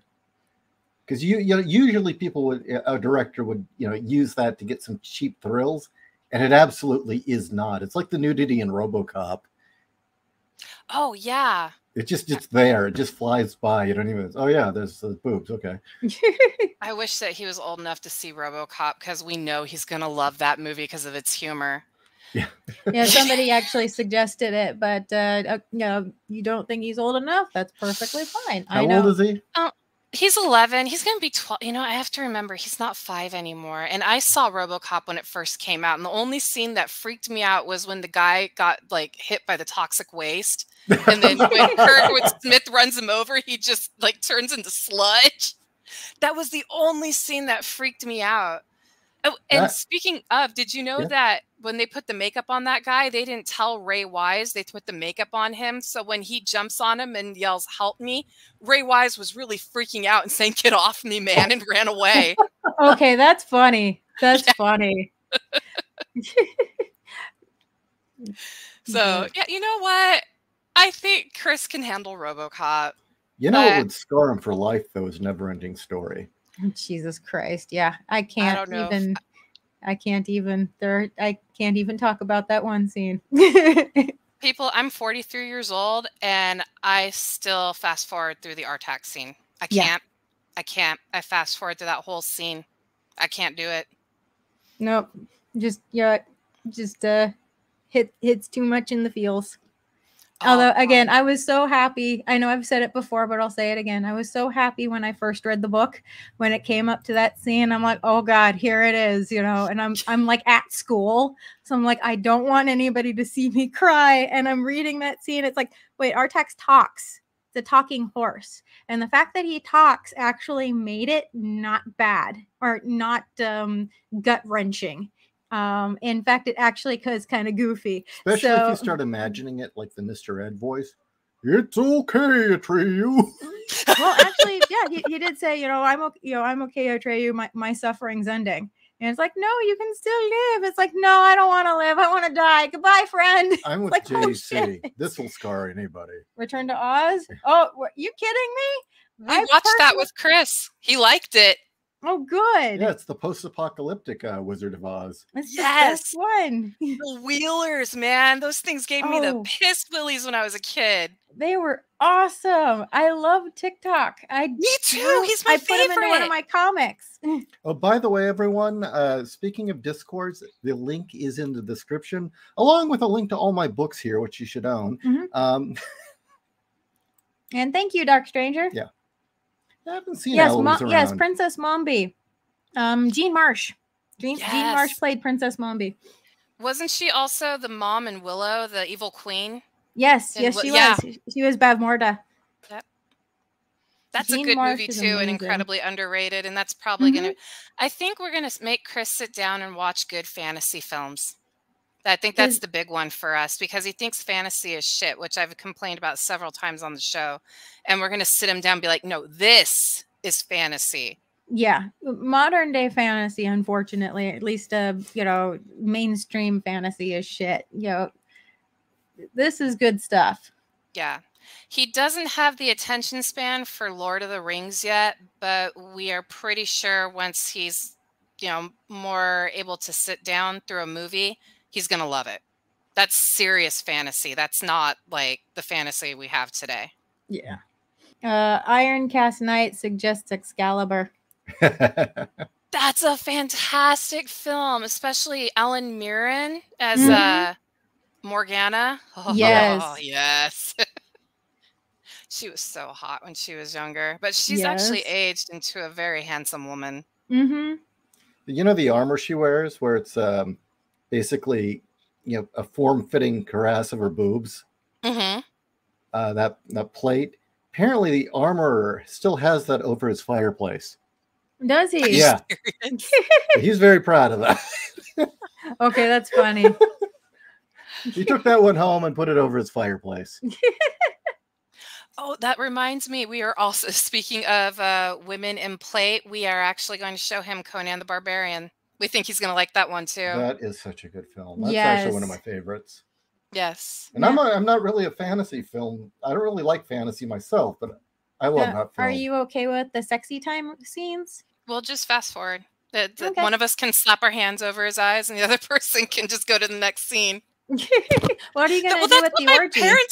That's what my parents did for me when I watched Conan the Barbarian for the first time. They let me watch James Earl Jones get his head hacked off, but I wasn't allowed to watch the orgy. They even, when the orgy part was over and they were eating the soup with the human body parts in it, and people still have their tits out, they let me watch that too. It was just I wasn't allowed to watch sexy time. So I mean, my parents had a very strange way of raising me when it came to movies. I mean, I was allowed to watch Aliens when it first came out, and that movie scared the shit out of me, but it was so good. For me, I look back on my childhood and what I was exposed to. Now, I saw Conan at 7 or 8. In all its glory. In fact, a lot of these films that we've brought up, I saw at age 7. And I was actually okay with it. Mom knew what it was. She was sitting in the room with me. So, that's fine. But at that age, my best friend and I rented Cool World at the video store because we're like, oh, this will be like Roger Rabbit. And we went into, her room to watch it. And both of us, when we were done, were like, we just saw something we shouldn't see. And we both, without saying a word, decided we weren't going to bring it up to her parents because we were at her parents' house. And we were both like, we're never speaking of this again. And it's just interesting how context is everything in what you are exposed to. Now, I actually enjoy Cool World now, but as a kid, it's like, oh, I shouldn't have seen this. I actually liked Cool World. I'm sad that we didn't get the Cool World we were supposed to. I agree. Yes. But still, the animated scenes and that dark, seedy world, I really liked that. Mm-hmm. That was neat. It honestly, if they just hadn't done the stupid fucking ending, I think the movie would have been okay. I agree. The all is full of love ending. Yeah, well, the whole, I mean, Brad Pitt and Gabriel Byrne signed on for a different movie, and then they got Kim Basinger, and she didn't like the ending, and she didn't like being evil, so they rewrote the whole thing. Yeah. That was the okay, that's annoying. I didn't know that. Yeah, apparently it was supposed to end very dark. Well, like any of Bashki's films, like there's a little bit of silver lining, but shit's bad. It was supposed to kind of end like that. And that's because Gabriel Byrne, after seeing a lot of his films as I got older, I was very confused why he was in Cool World. And then I read an article about it. Him and Brad Pitt had signed up for a very dark film. and it turned into Cool World. And that dark film is very apparent while they were still in Cool World. Yes, that's why that was my favorite parts of the film. I was like, Yeah. holy shit, I want to go live there. This place is fucked up. It's great. That Yeah. it had a great soundtrack. Yes. Yes. Oh my gosh, wasn't it like Lords of Acid and Lords of Acid, Thrill Kill Cult, yeah, Thrill Kill Cult. Ministry. Here we go. Yeah, like There you go.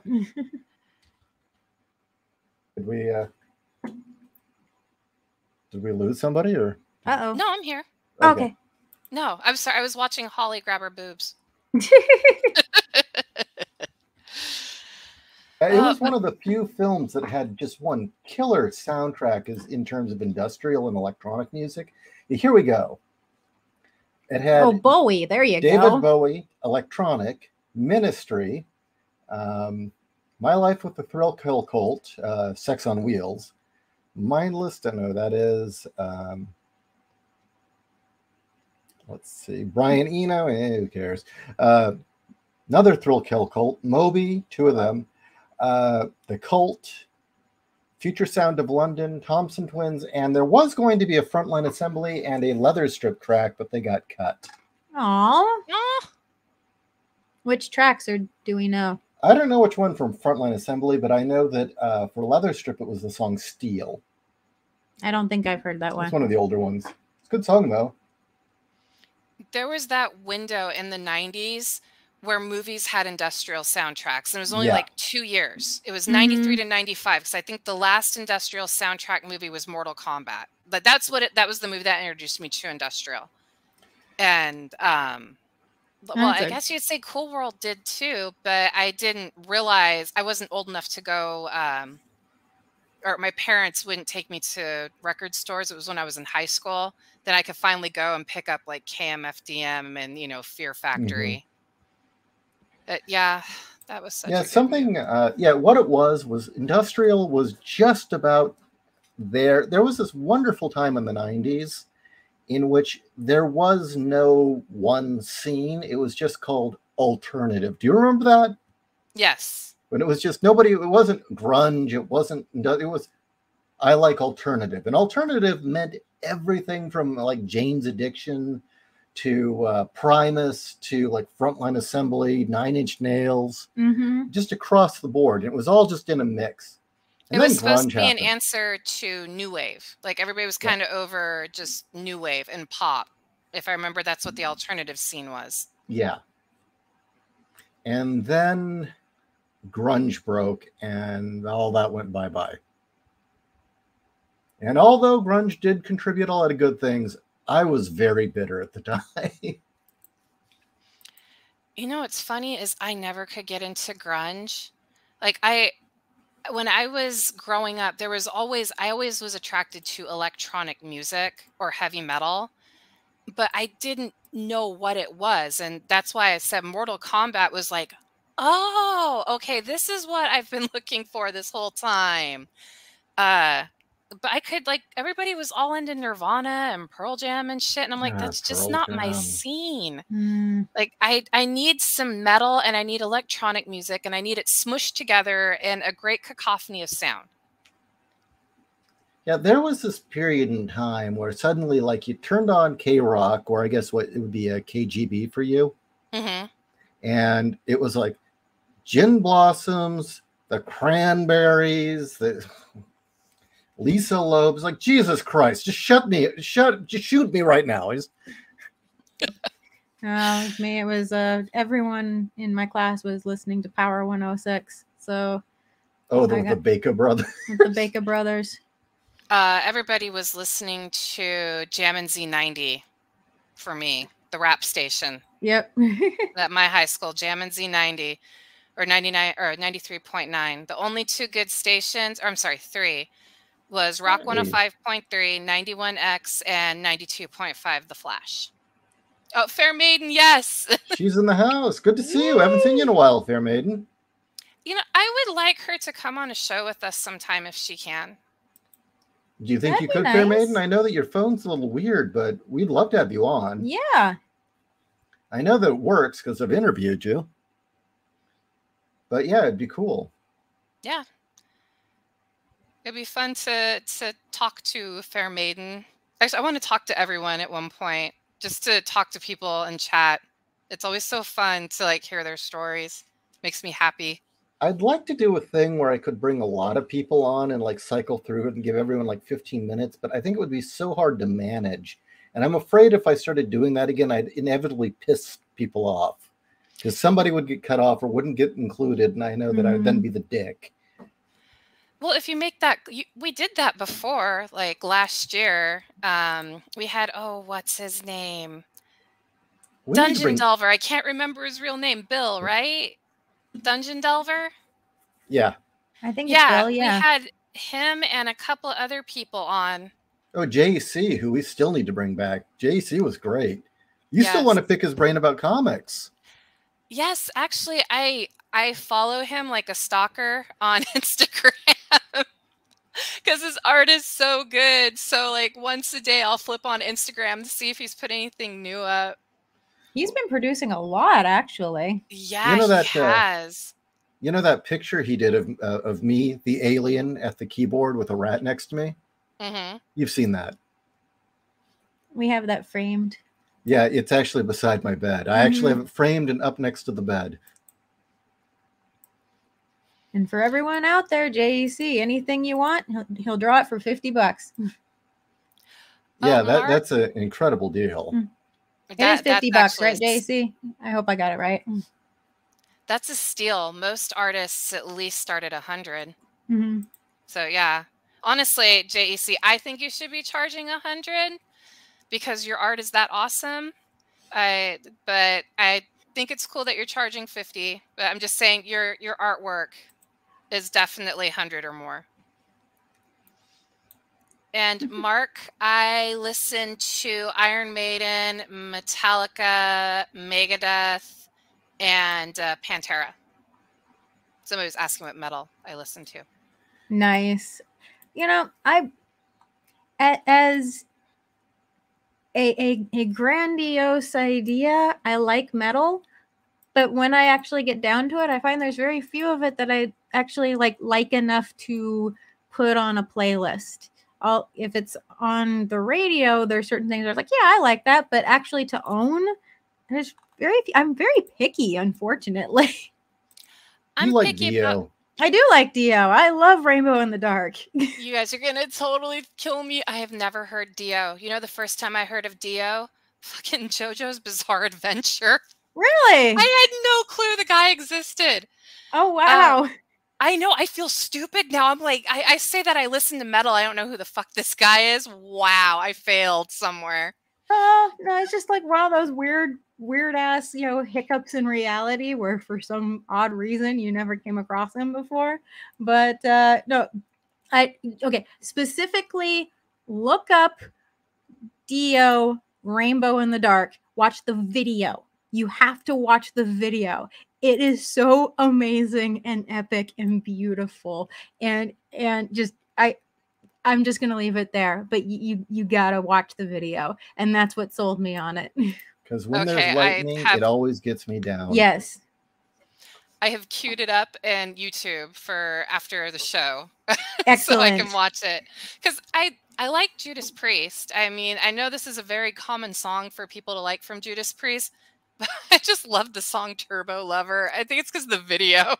Nice. I don't know why. I just like, oh man. Okay, I'll admit it. I actually hadn't heard any Priest until I found out that Halford lived in Hillcrest. So then it's like, oh, well, if he's local, I gotta listen. Oh, that explains why in the 90s he was always at music festivals with oh shit, what was his side band? He had a second band. Fight. Not Mr. Bungle. That was the guy from Faith No More. Fight, right? I think so, yeah. He was always at music festivals in the mid to late 90s because I was running around with the San Diego indie music scene at the time frame, so I was always at those festivals, and he was there. And now I know why. That's pretty cool. Yeah, he's local. Oh God, Holy Diver. God, how could I forget Holy Diver? That song is amazing. It's another Devo song you got to check out. Dio, sorry. Devo. I was Sorry. like, Devo? I'm talking too No, fast. I'm the one that loves Devo. I'm talking too fast. And I'm probably a little buzzed. You were the one I subjected to. Yes, you are. I forced Devo upon you. Well, I was given a mixtape of Devo by my best friend in high school's brother, and I didn't listen to it until Ishi said, "Oh, hey, Devo." It's like, "Oh, this is actually good." So, And then you said, well, some of it's actually good. And I said, no, all of it is. And you said, well, some of it's actually good. I'm picky. I'm very picky. I'm extremely picky. But I hey, am so picky. I have not purchased an actual album in over a decade because I rather would just pick and choose the songs that I like. but hey, you liked Girl You Want enough to have it in the wedding. So, Yes, that's true. Yes. So that was right after I kissed the bride. Yeah, we played Girl You Want. Oh, that's so cute. Yes, the wedding march was the theme from Ghost in the Shell, the movie. And Which actually the lyrics are about a beautiful bride on her wedding day. Yes. The And making of the Cyborg song, the lyrics are about a bride. Yeah, I thought that, didn't they say that the soundtrack was supposed to be based on traditional bridal music, like the Yeah. entire soundtrack? Yeah. That makes a lot of sense. Because okay, yeah, that I would love to deep dive a show on Ghost in the Hence the Shell use. one night. Oh, I'm your person for that. Very much so. By the way, Fair Man White, well, I don't think Devo's ever covered Dio. Have you ever heard Devo's cover of Head Like a Hole? It is so weird. It is beautifully weird. You can find it on YouTube. That's amazing. I did not know they did that. Oh, I can't wait. So Rainbow in the Dark and then Devo Head Like a Hole. That's going to sound so weird. I recall that Trent Reznor's comment was, that was weird. It was certainly weird. He has the best comments on people that do covers of his songs. Well, yeah, the bit about Johnny Cash. Yeah. By the way, Janelle, what did you think of the album that Dave Mustaine had Trent Reznor produce, which was Symphony of Destruction? I fucking love that album. Yeah, wasn't that a great album? I think that's their best album. I did not know Reznor produced that, but Yeah. Holy shit, now I know why. I think that is, in my opinion, their best album. And there's even apparently the single, I used to have this till the house fire, where Reznor did a remix of that song. That is just amazing. Of Symphony of Destruction? Holy shit. Okay. I got to find that now too. But we actually had Chris listen to that album when we drove all the way to Vegas last year. And he was like, I could see him in the back. His head was kind of bobbing. I was like, okay, we got a Megadeth fan in the house. Nice. Yes. I always like the song Sweating Bullets, where he's schizophrenic. And, hello, me, it's me again. Okay, you want to laugh, look up that song on Beavis and Butthead. Oh, shit. I Because probably the video, saw that episode. Have you seen the video? No, I have not. Mustaine's in a sane asylum, and he looks in a mirror, and it's him looking back, and slowly more and more of him show up in the room, and there are more Dave Mustaines all in the room, singing and talking to each other. And Beavis and Butthead get into an argument about which one of them is Dave Mustaine.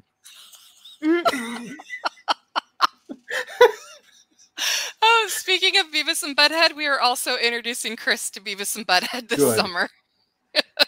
Oh, good. Yeah, very good. I would have to say, sometimes when the modern age just is too goddamn annoying, we'll put on just a long playlist of all their videos. And it doesn't even matter if you like the song or not. It's like a time machine. It's like, oh, I remember when people laughed. I remember when music didn't all sound the same and sampled from the same 3 songs.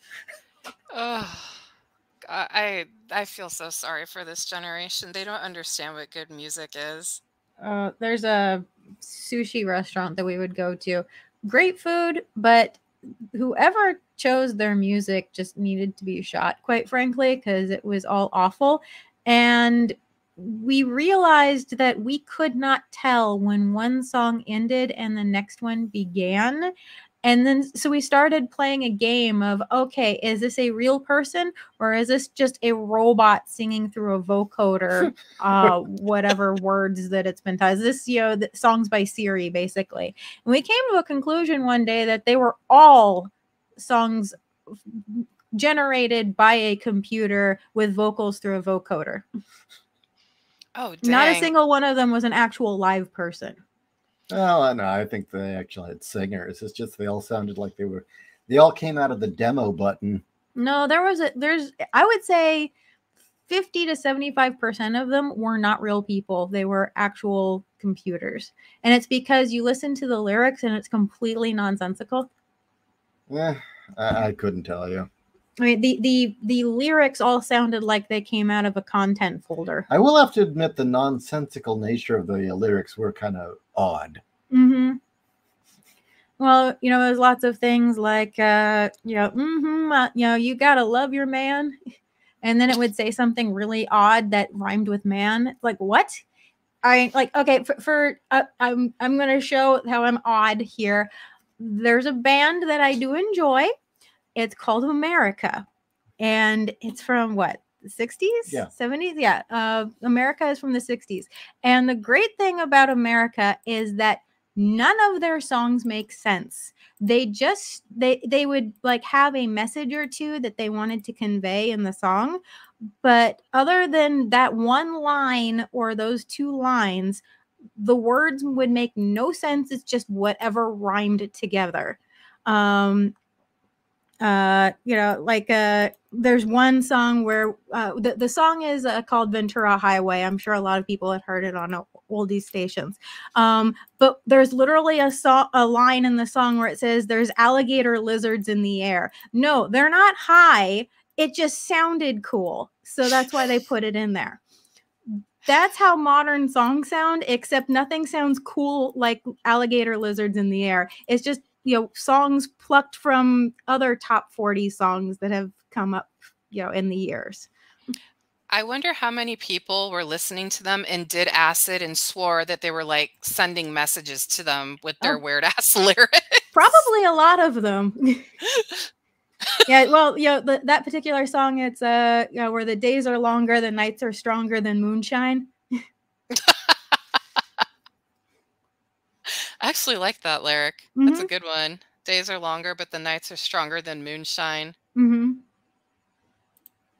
So yeah, America's a fun band. But anyway, Fair Maiden. Just posting that 87 was a great year.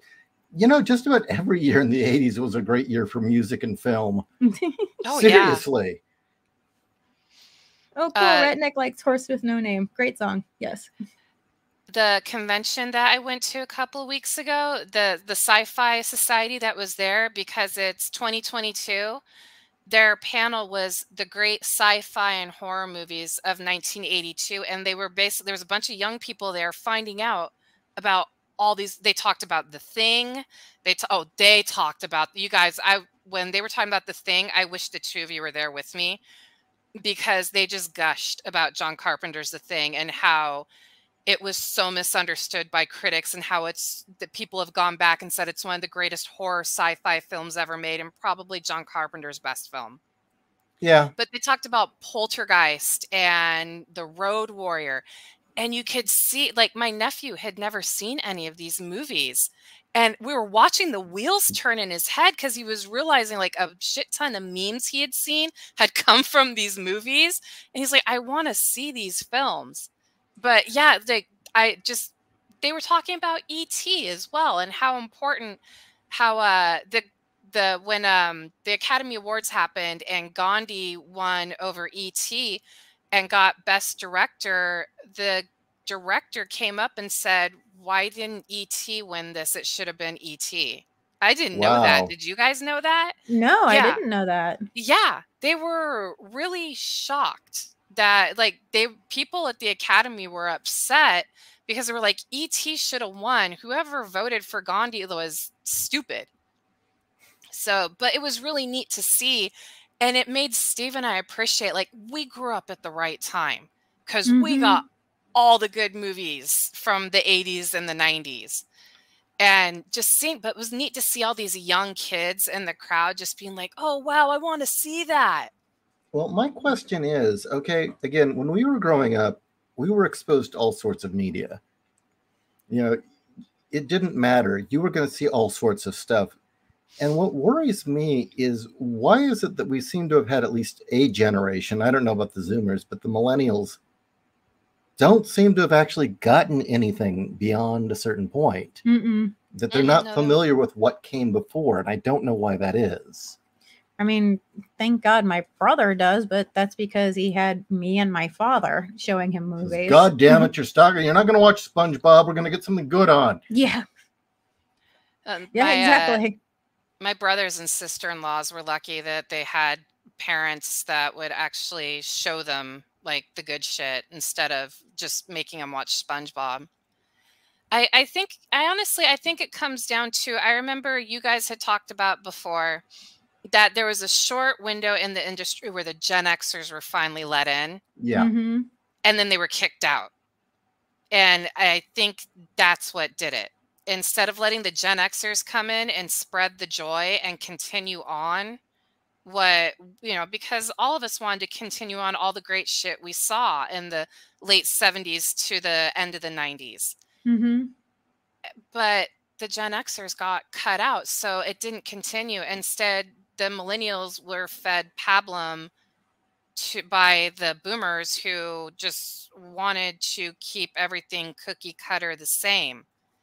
Pop music now stays the same. All the movies that come out are just all the same. All the cartoons are same, all the way down to the animation. Mm-hmm. Well, the part that really worries me is that we've had that before, where the mainstream sucked. We have had that happen before. I would say definitely there was a period in the 90s where things started getting really tame and very boxed. But we had this really vibrant counterculture. That's where Tarantino came from. We had all those great indie movies, or all the indie rock came from when things started getting stale. There doesn't seem to be a viable counterculture right now. Well, no, it's because all the people that were counterculture have now become the ones that are in charge, and they have all become what they hated. That's exactly what's happened. Frank Zappa even predicted it. If you think about it, there was an interview he did where he said that the worst thing that happened to the music industry is when they got all these like hippie kids that came in and said, oh, I know what all the cool hip music is. And he said, it used to be you had the old Jewish guys who were in charge, and the old Jewish guys were willing to try anything experimental because they were willing to have anybody do anything. And if it, hit big, then they found a gold mine. If not, they went on to the next experimental thing. And he said it was the hippies that came from the universities that claimed that they knew all the cool shit were able to slowly take over. And he said that was going to be the death knell of music. Where are we at now? What happened? All the fucking cool hippies from the universities are still in charge. Yep. He predicted it. He said the worst thing that was going to happen was the hippies coming in and saying like that they knew how to make all the music cool. Well, Zappa had no love for hippies, which is another reason I liked him. Zappa was cool.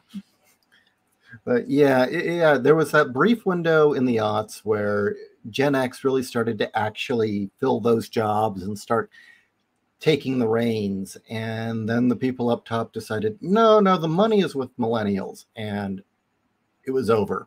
I mean, I think the real thing was when you noticed overnight that Cartoon Network or Adult Swim went from all these great shows to Tim and Eric. Yeah. It was over.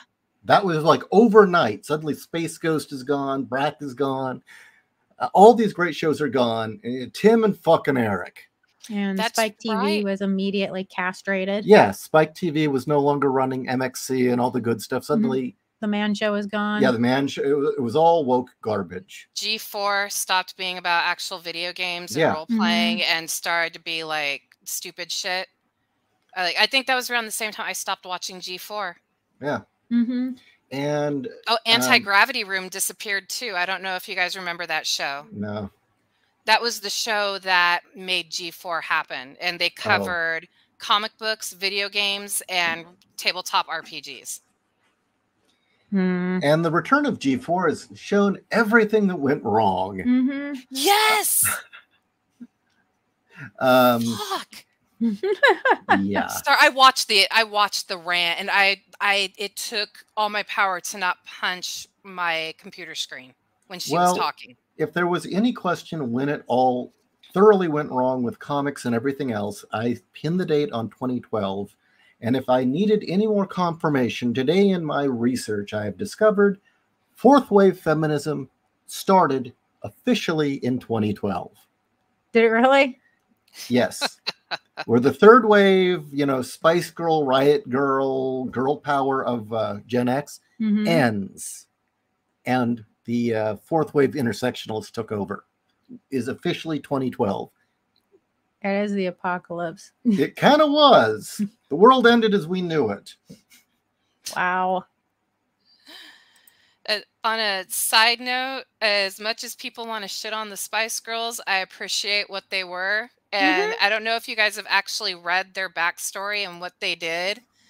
Those chicks did it all on their own. They were supposed to be a corporate girl band. And Victoria Adams' dad went through their contract and said, no, they're fucking you over. Go do it on your own. So they did it on their own. And yeah, everybody rips on them. But I really do appreciate their hustle. I agree, actually. And they had a great message. They really did. Well, yeah, at least compared to today. Well, yeah. You could be any type of girl, but it was girl power. Well, as I recall, the feminism of Spice Girls was, I'll tell you what I want. Okay. Yes. You know what? Yes, that and standards. Sex positive, but with standards. How can I say no to that? I mean, they all kind of look pretty trashy, but that's me. I liked that video, Say You'll Be There, where they kidnap the guy, steal his, I think it was a GT, and tie him up with their bras and leave him in the desert to die. Yeah. I hadn't seen that. The video, they decided the video was going to be a cross between Faster Pussycat Kill Kill and Mad Max, and they did it. It's great. Watch the video. And actually, the song is pretty kick-ass, too. I gotta admit. I'm going to tell everybody one of my guilty pleasures is the first Spice Girls album. I still like it. I liked it when it first came out when I was in high school. I honestly wanted to be a cross between Sporty Spice and Posh Spice. Oh, the two best looking ones? You know what? Sporty Spice was always told she was the ugly one. I actually think she's very pretty, but they made her look ugly. She's also the best singer. And then Posh Spice is Victoria Adams. She scored David Beckham as like one of the richest people in the world now. So, hey, she made out. Okay, I have a response to this one, but Kat has to read it. Redneck says, people used to ask who is your favorite Spice. It was always Scary.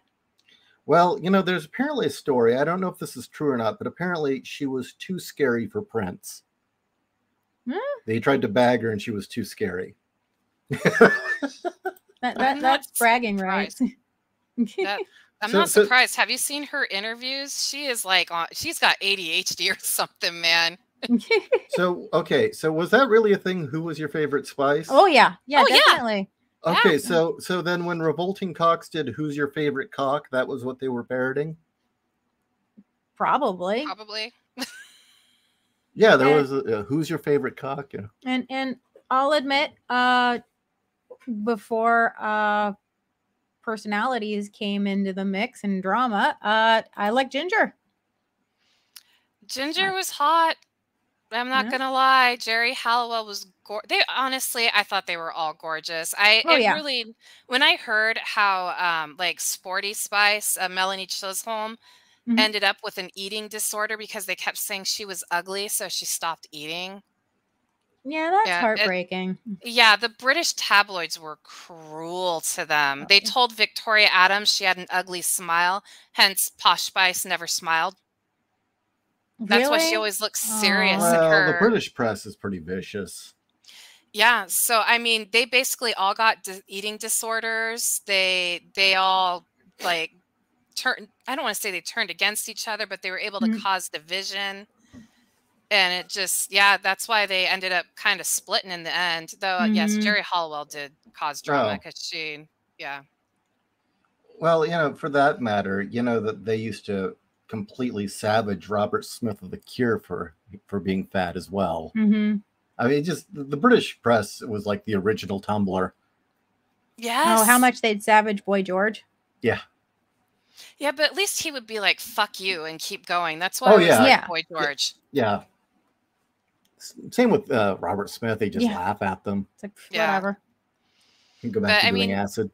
They were able to get those girls when they were in their early 20s, and they're still trying to figure out who they are, and I'll constantly tell them that they're ugly or they're not doing something right or they're too fat. I can see why that freaked them out and made them get eating disorders and go batshit. Well, that, and they went from, you know, basically nobodies to having a top album and a movie in like, what, a year and a half? Yeah. And I can answer that question. I got drunk with my best friend and I watched that movie and I fucking loved it. It was great. It's so cheesy bad, it's good. Has one of my favorite lines of any movie. When the speeding melon hits the wall, it's Christmas time for the crows. That's interesting. Yes. I always like the don't put your cold cream in the refrigerator because some of us will mistake it for mayonnaise. Yes. So yes, I actually like Spice World. Everybody knows now I'm actually a Spice Girls fan. I appreciate what those women went through. Hey, you're old enough now. You can, you know, wave that freak flag high, you know? Yeah. Enjoy guilty pleasures. I have a lot of guilty pleasures. I'll give you guys another one that you're all going to laugh at. Hall & Oates. Because when I'd go on road trips with my parents, my dad would put that on and I'd just sit in the front seat with him while he's driving and we'd listen to Hall & Oates. So every time I hear a Hall & Oates song, even though it's cheesy, smooth jazz, it drives Steve nuts because, you know, I'm like, no, you can't turn the channel off. I want to listen to Sarah smile. Shut up. That's great, actually. Yeah, I have no shame, and Steve just grits his teeth and does it because he doesn't want a grumpy wife. So yeah, that's just 4 minutes. Okay, that's quite an admission there. Yes. So wow. I like Hall & Oates, guys. Don't judge. No. Wolf liking Kazam. We're gonna have to ask. You know, we're gonna have to ask Shanae about Kazam. There you go. Okay, you guys are gonna kill me again. He's what is Kazam? What? What is Kazam? Oh, holy shit! Did I miss something? Okay, hold on. I don't think. Okay, let's see if I can find it. Okay, you're gonna show. You're gonna find it. Yes, I am. Okay. Damn, because I can't say anything until you find it. There you go. Okay. All right. You ready? Okay. Okay. It's sharing Amazon right at the moment. Okay, let me share.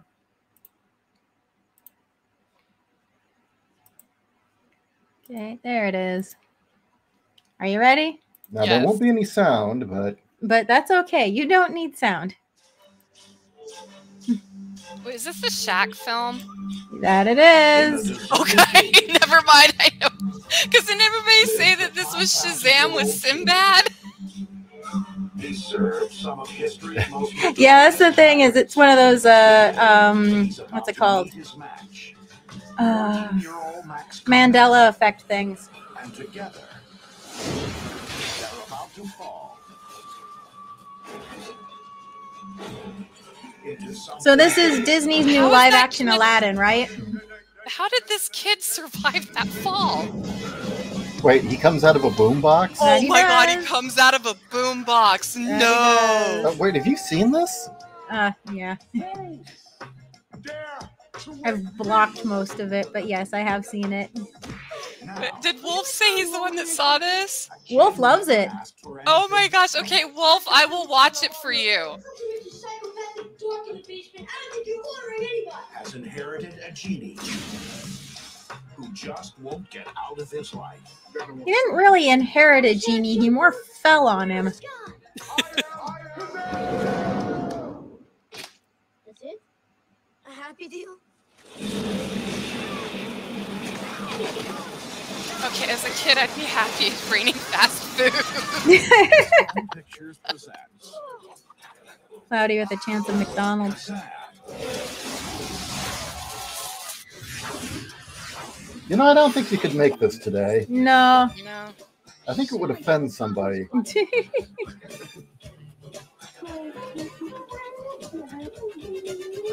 Shaquille O'Neal. No way I'm losing this race, buddy. I'm gonna kick your butt. Come on, loser. Okay, we need to do an episode where we talk about cheesy movies and music that we love. Sure, no I'm all for that. Because, like I said, I've got plenty. I mean, like, there's another one you guys are going to kill me for. You'd be like, what's wrong with you, Janelle? I like Xanadu. It's Gene Kelly's last movie. And it's disco roller skating. And it has Olivia Newton-John. And she was super hot. She was super hot. You know who else loves Xanadu? Who? Cinema Snob. Yes. Get the fuck out. Oh, yeah. Does he have? So he did a thing on it? Oh, yeah. He did full episode. Actually, he loves all those, disco musicals. Mm-hmm. I'm not a disco musical person except for two movies, Xanadu and The Wiz. I like The Wiz too. I have a lot of things that I like that people are like, what the hell is wrong with you? Your favorite movies are Terminator and Aliens, but you'll sit and watch The Wiz and Xanadu. Well, you know. You JEC need the full says spectrum. Xanadu's unwatchable. No, it's not. Some people it is, yes. I don't think you can buy it. Oh shit, the apple. Yeah, there you go. Oh the my apple. god. Now that is wow. What's the apple?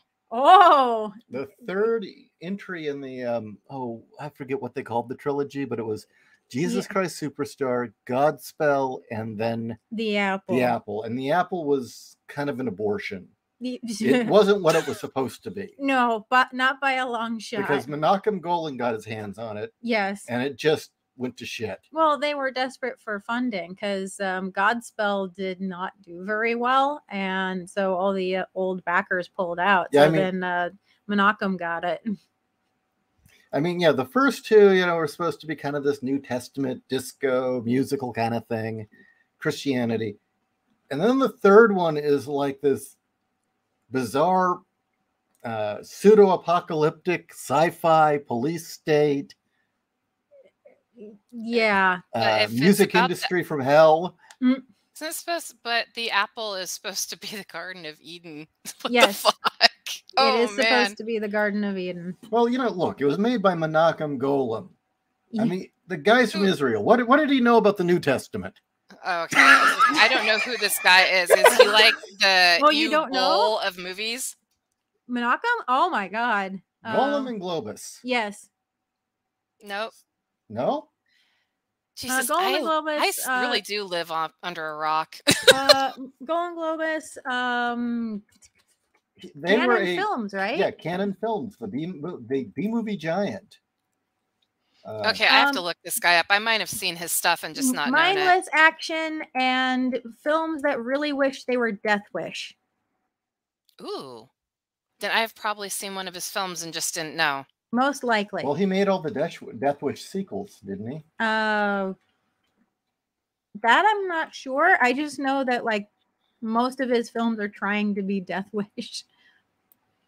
Okay, I've seen Death Wish 1, 2, and 3. The originals.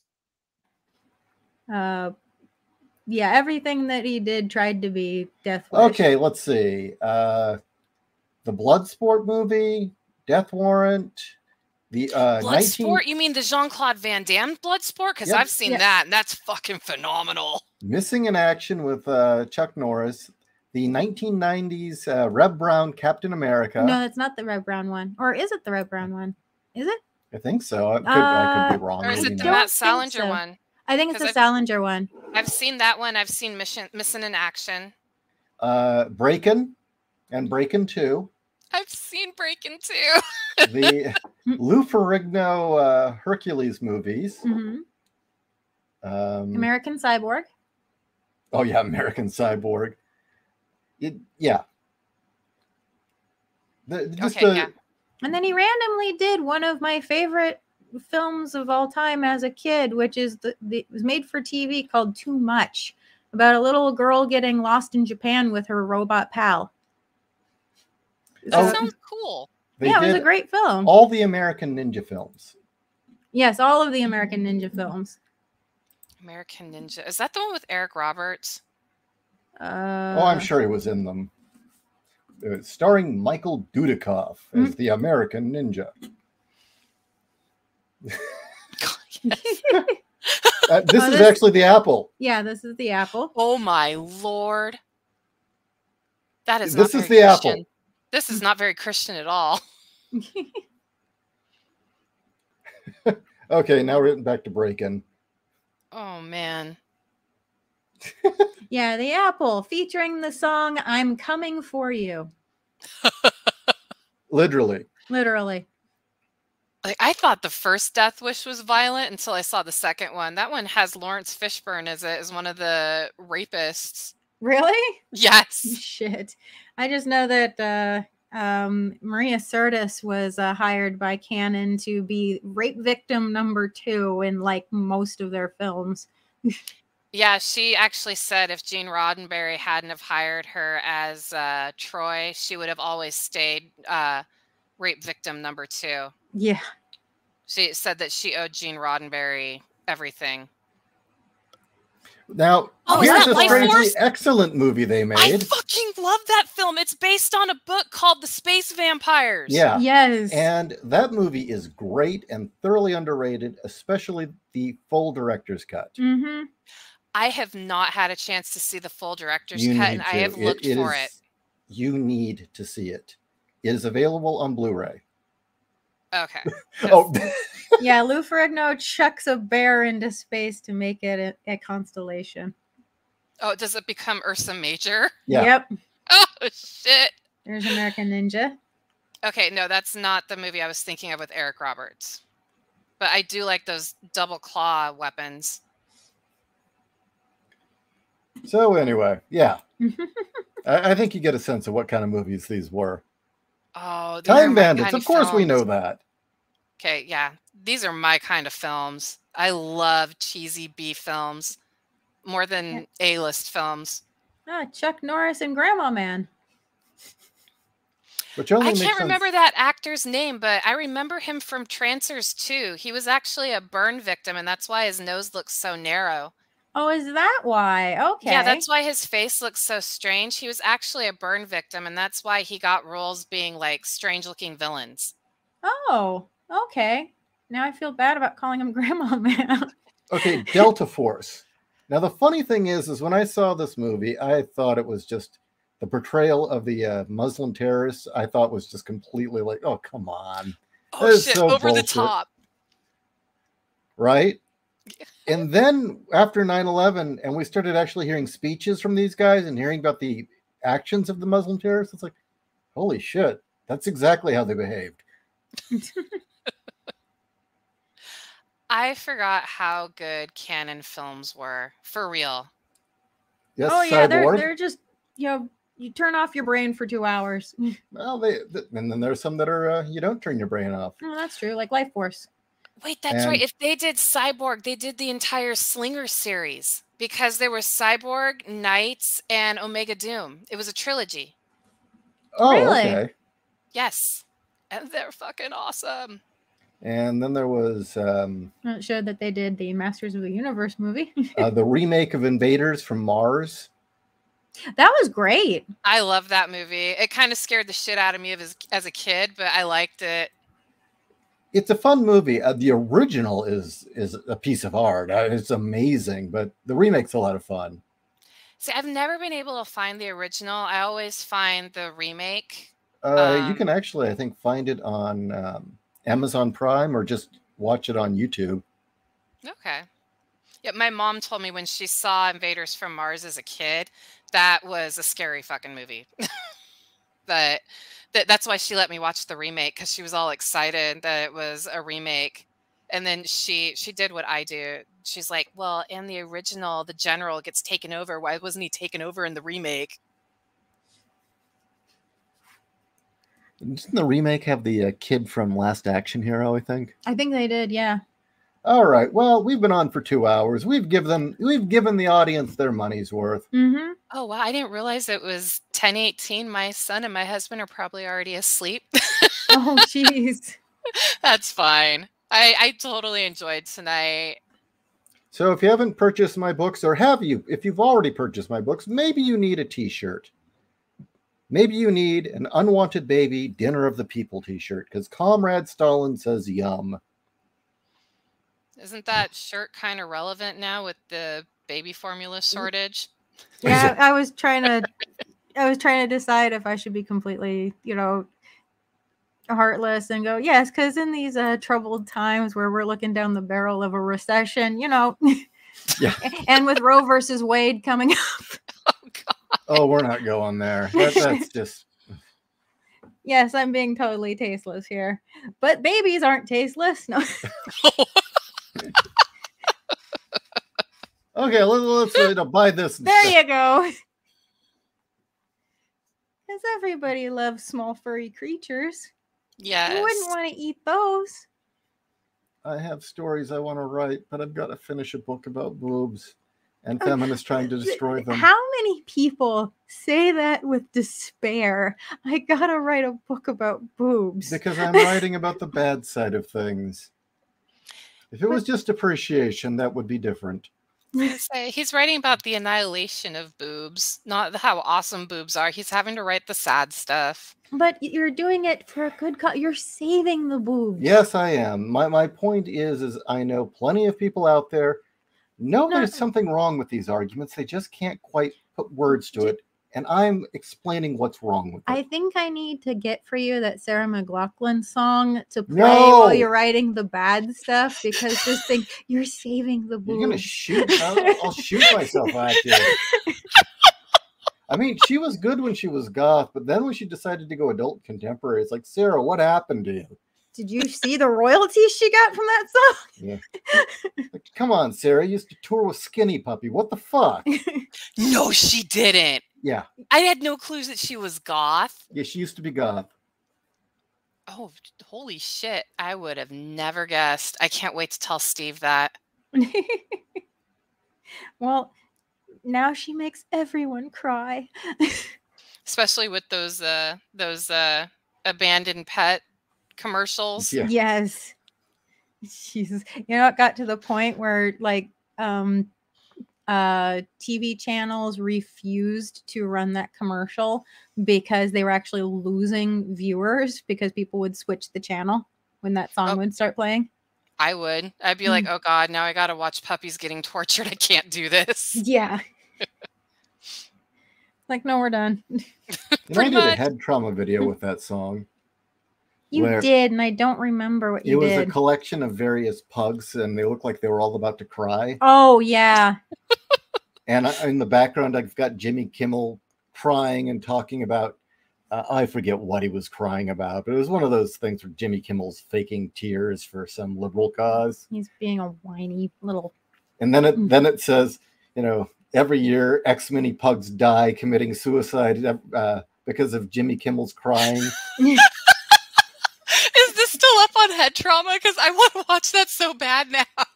I believe so. Let me see if I can't pull it up real quickly, and I'll post the link. Okay. Because that sounds great. That's how I want to end my night. Yeah, that, and I want to make another Kami Slayer video because those are so fun, but I cannot do anything until I finish this book. I mean, shit, I've got a new computer sitting here waiting to be set up, and I haven't even touched it yet because You've had it since November. Because I cannot spare the time to take everything off the current computer, swap it, set the other computer up. I can't spare the time, and it's driving me nuts.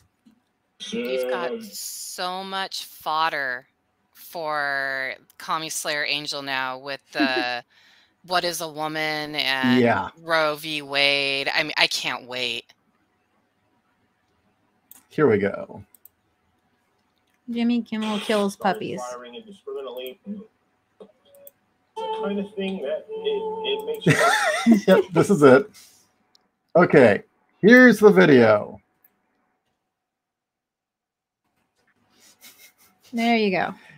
And yeah, it was one of those videos. I thought it would do better, honestly, but I don't know. The head trauma channel is also horribly throttled. That's too bad because that channel is great. The lack of political correctness makes it a gem. All right. Well, let's call it a night, everyone. Thank you for joining us. And as always, Aloise did a wonderful job setting up our Discord, and the link is in the description, as well as links to buy all of my stuff. So do it. Thank you, everyone. Yes, have a good night, everyone. Thank you for joining us.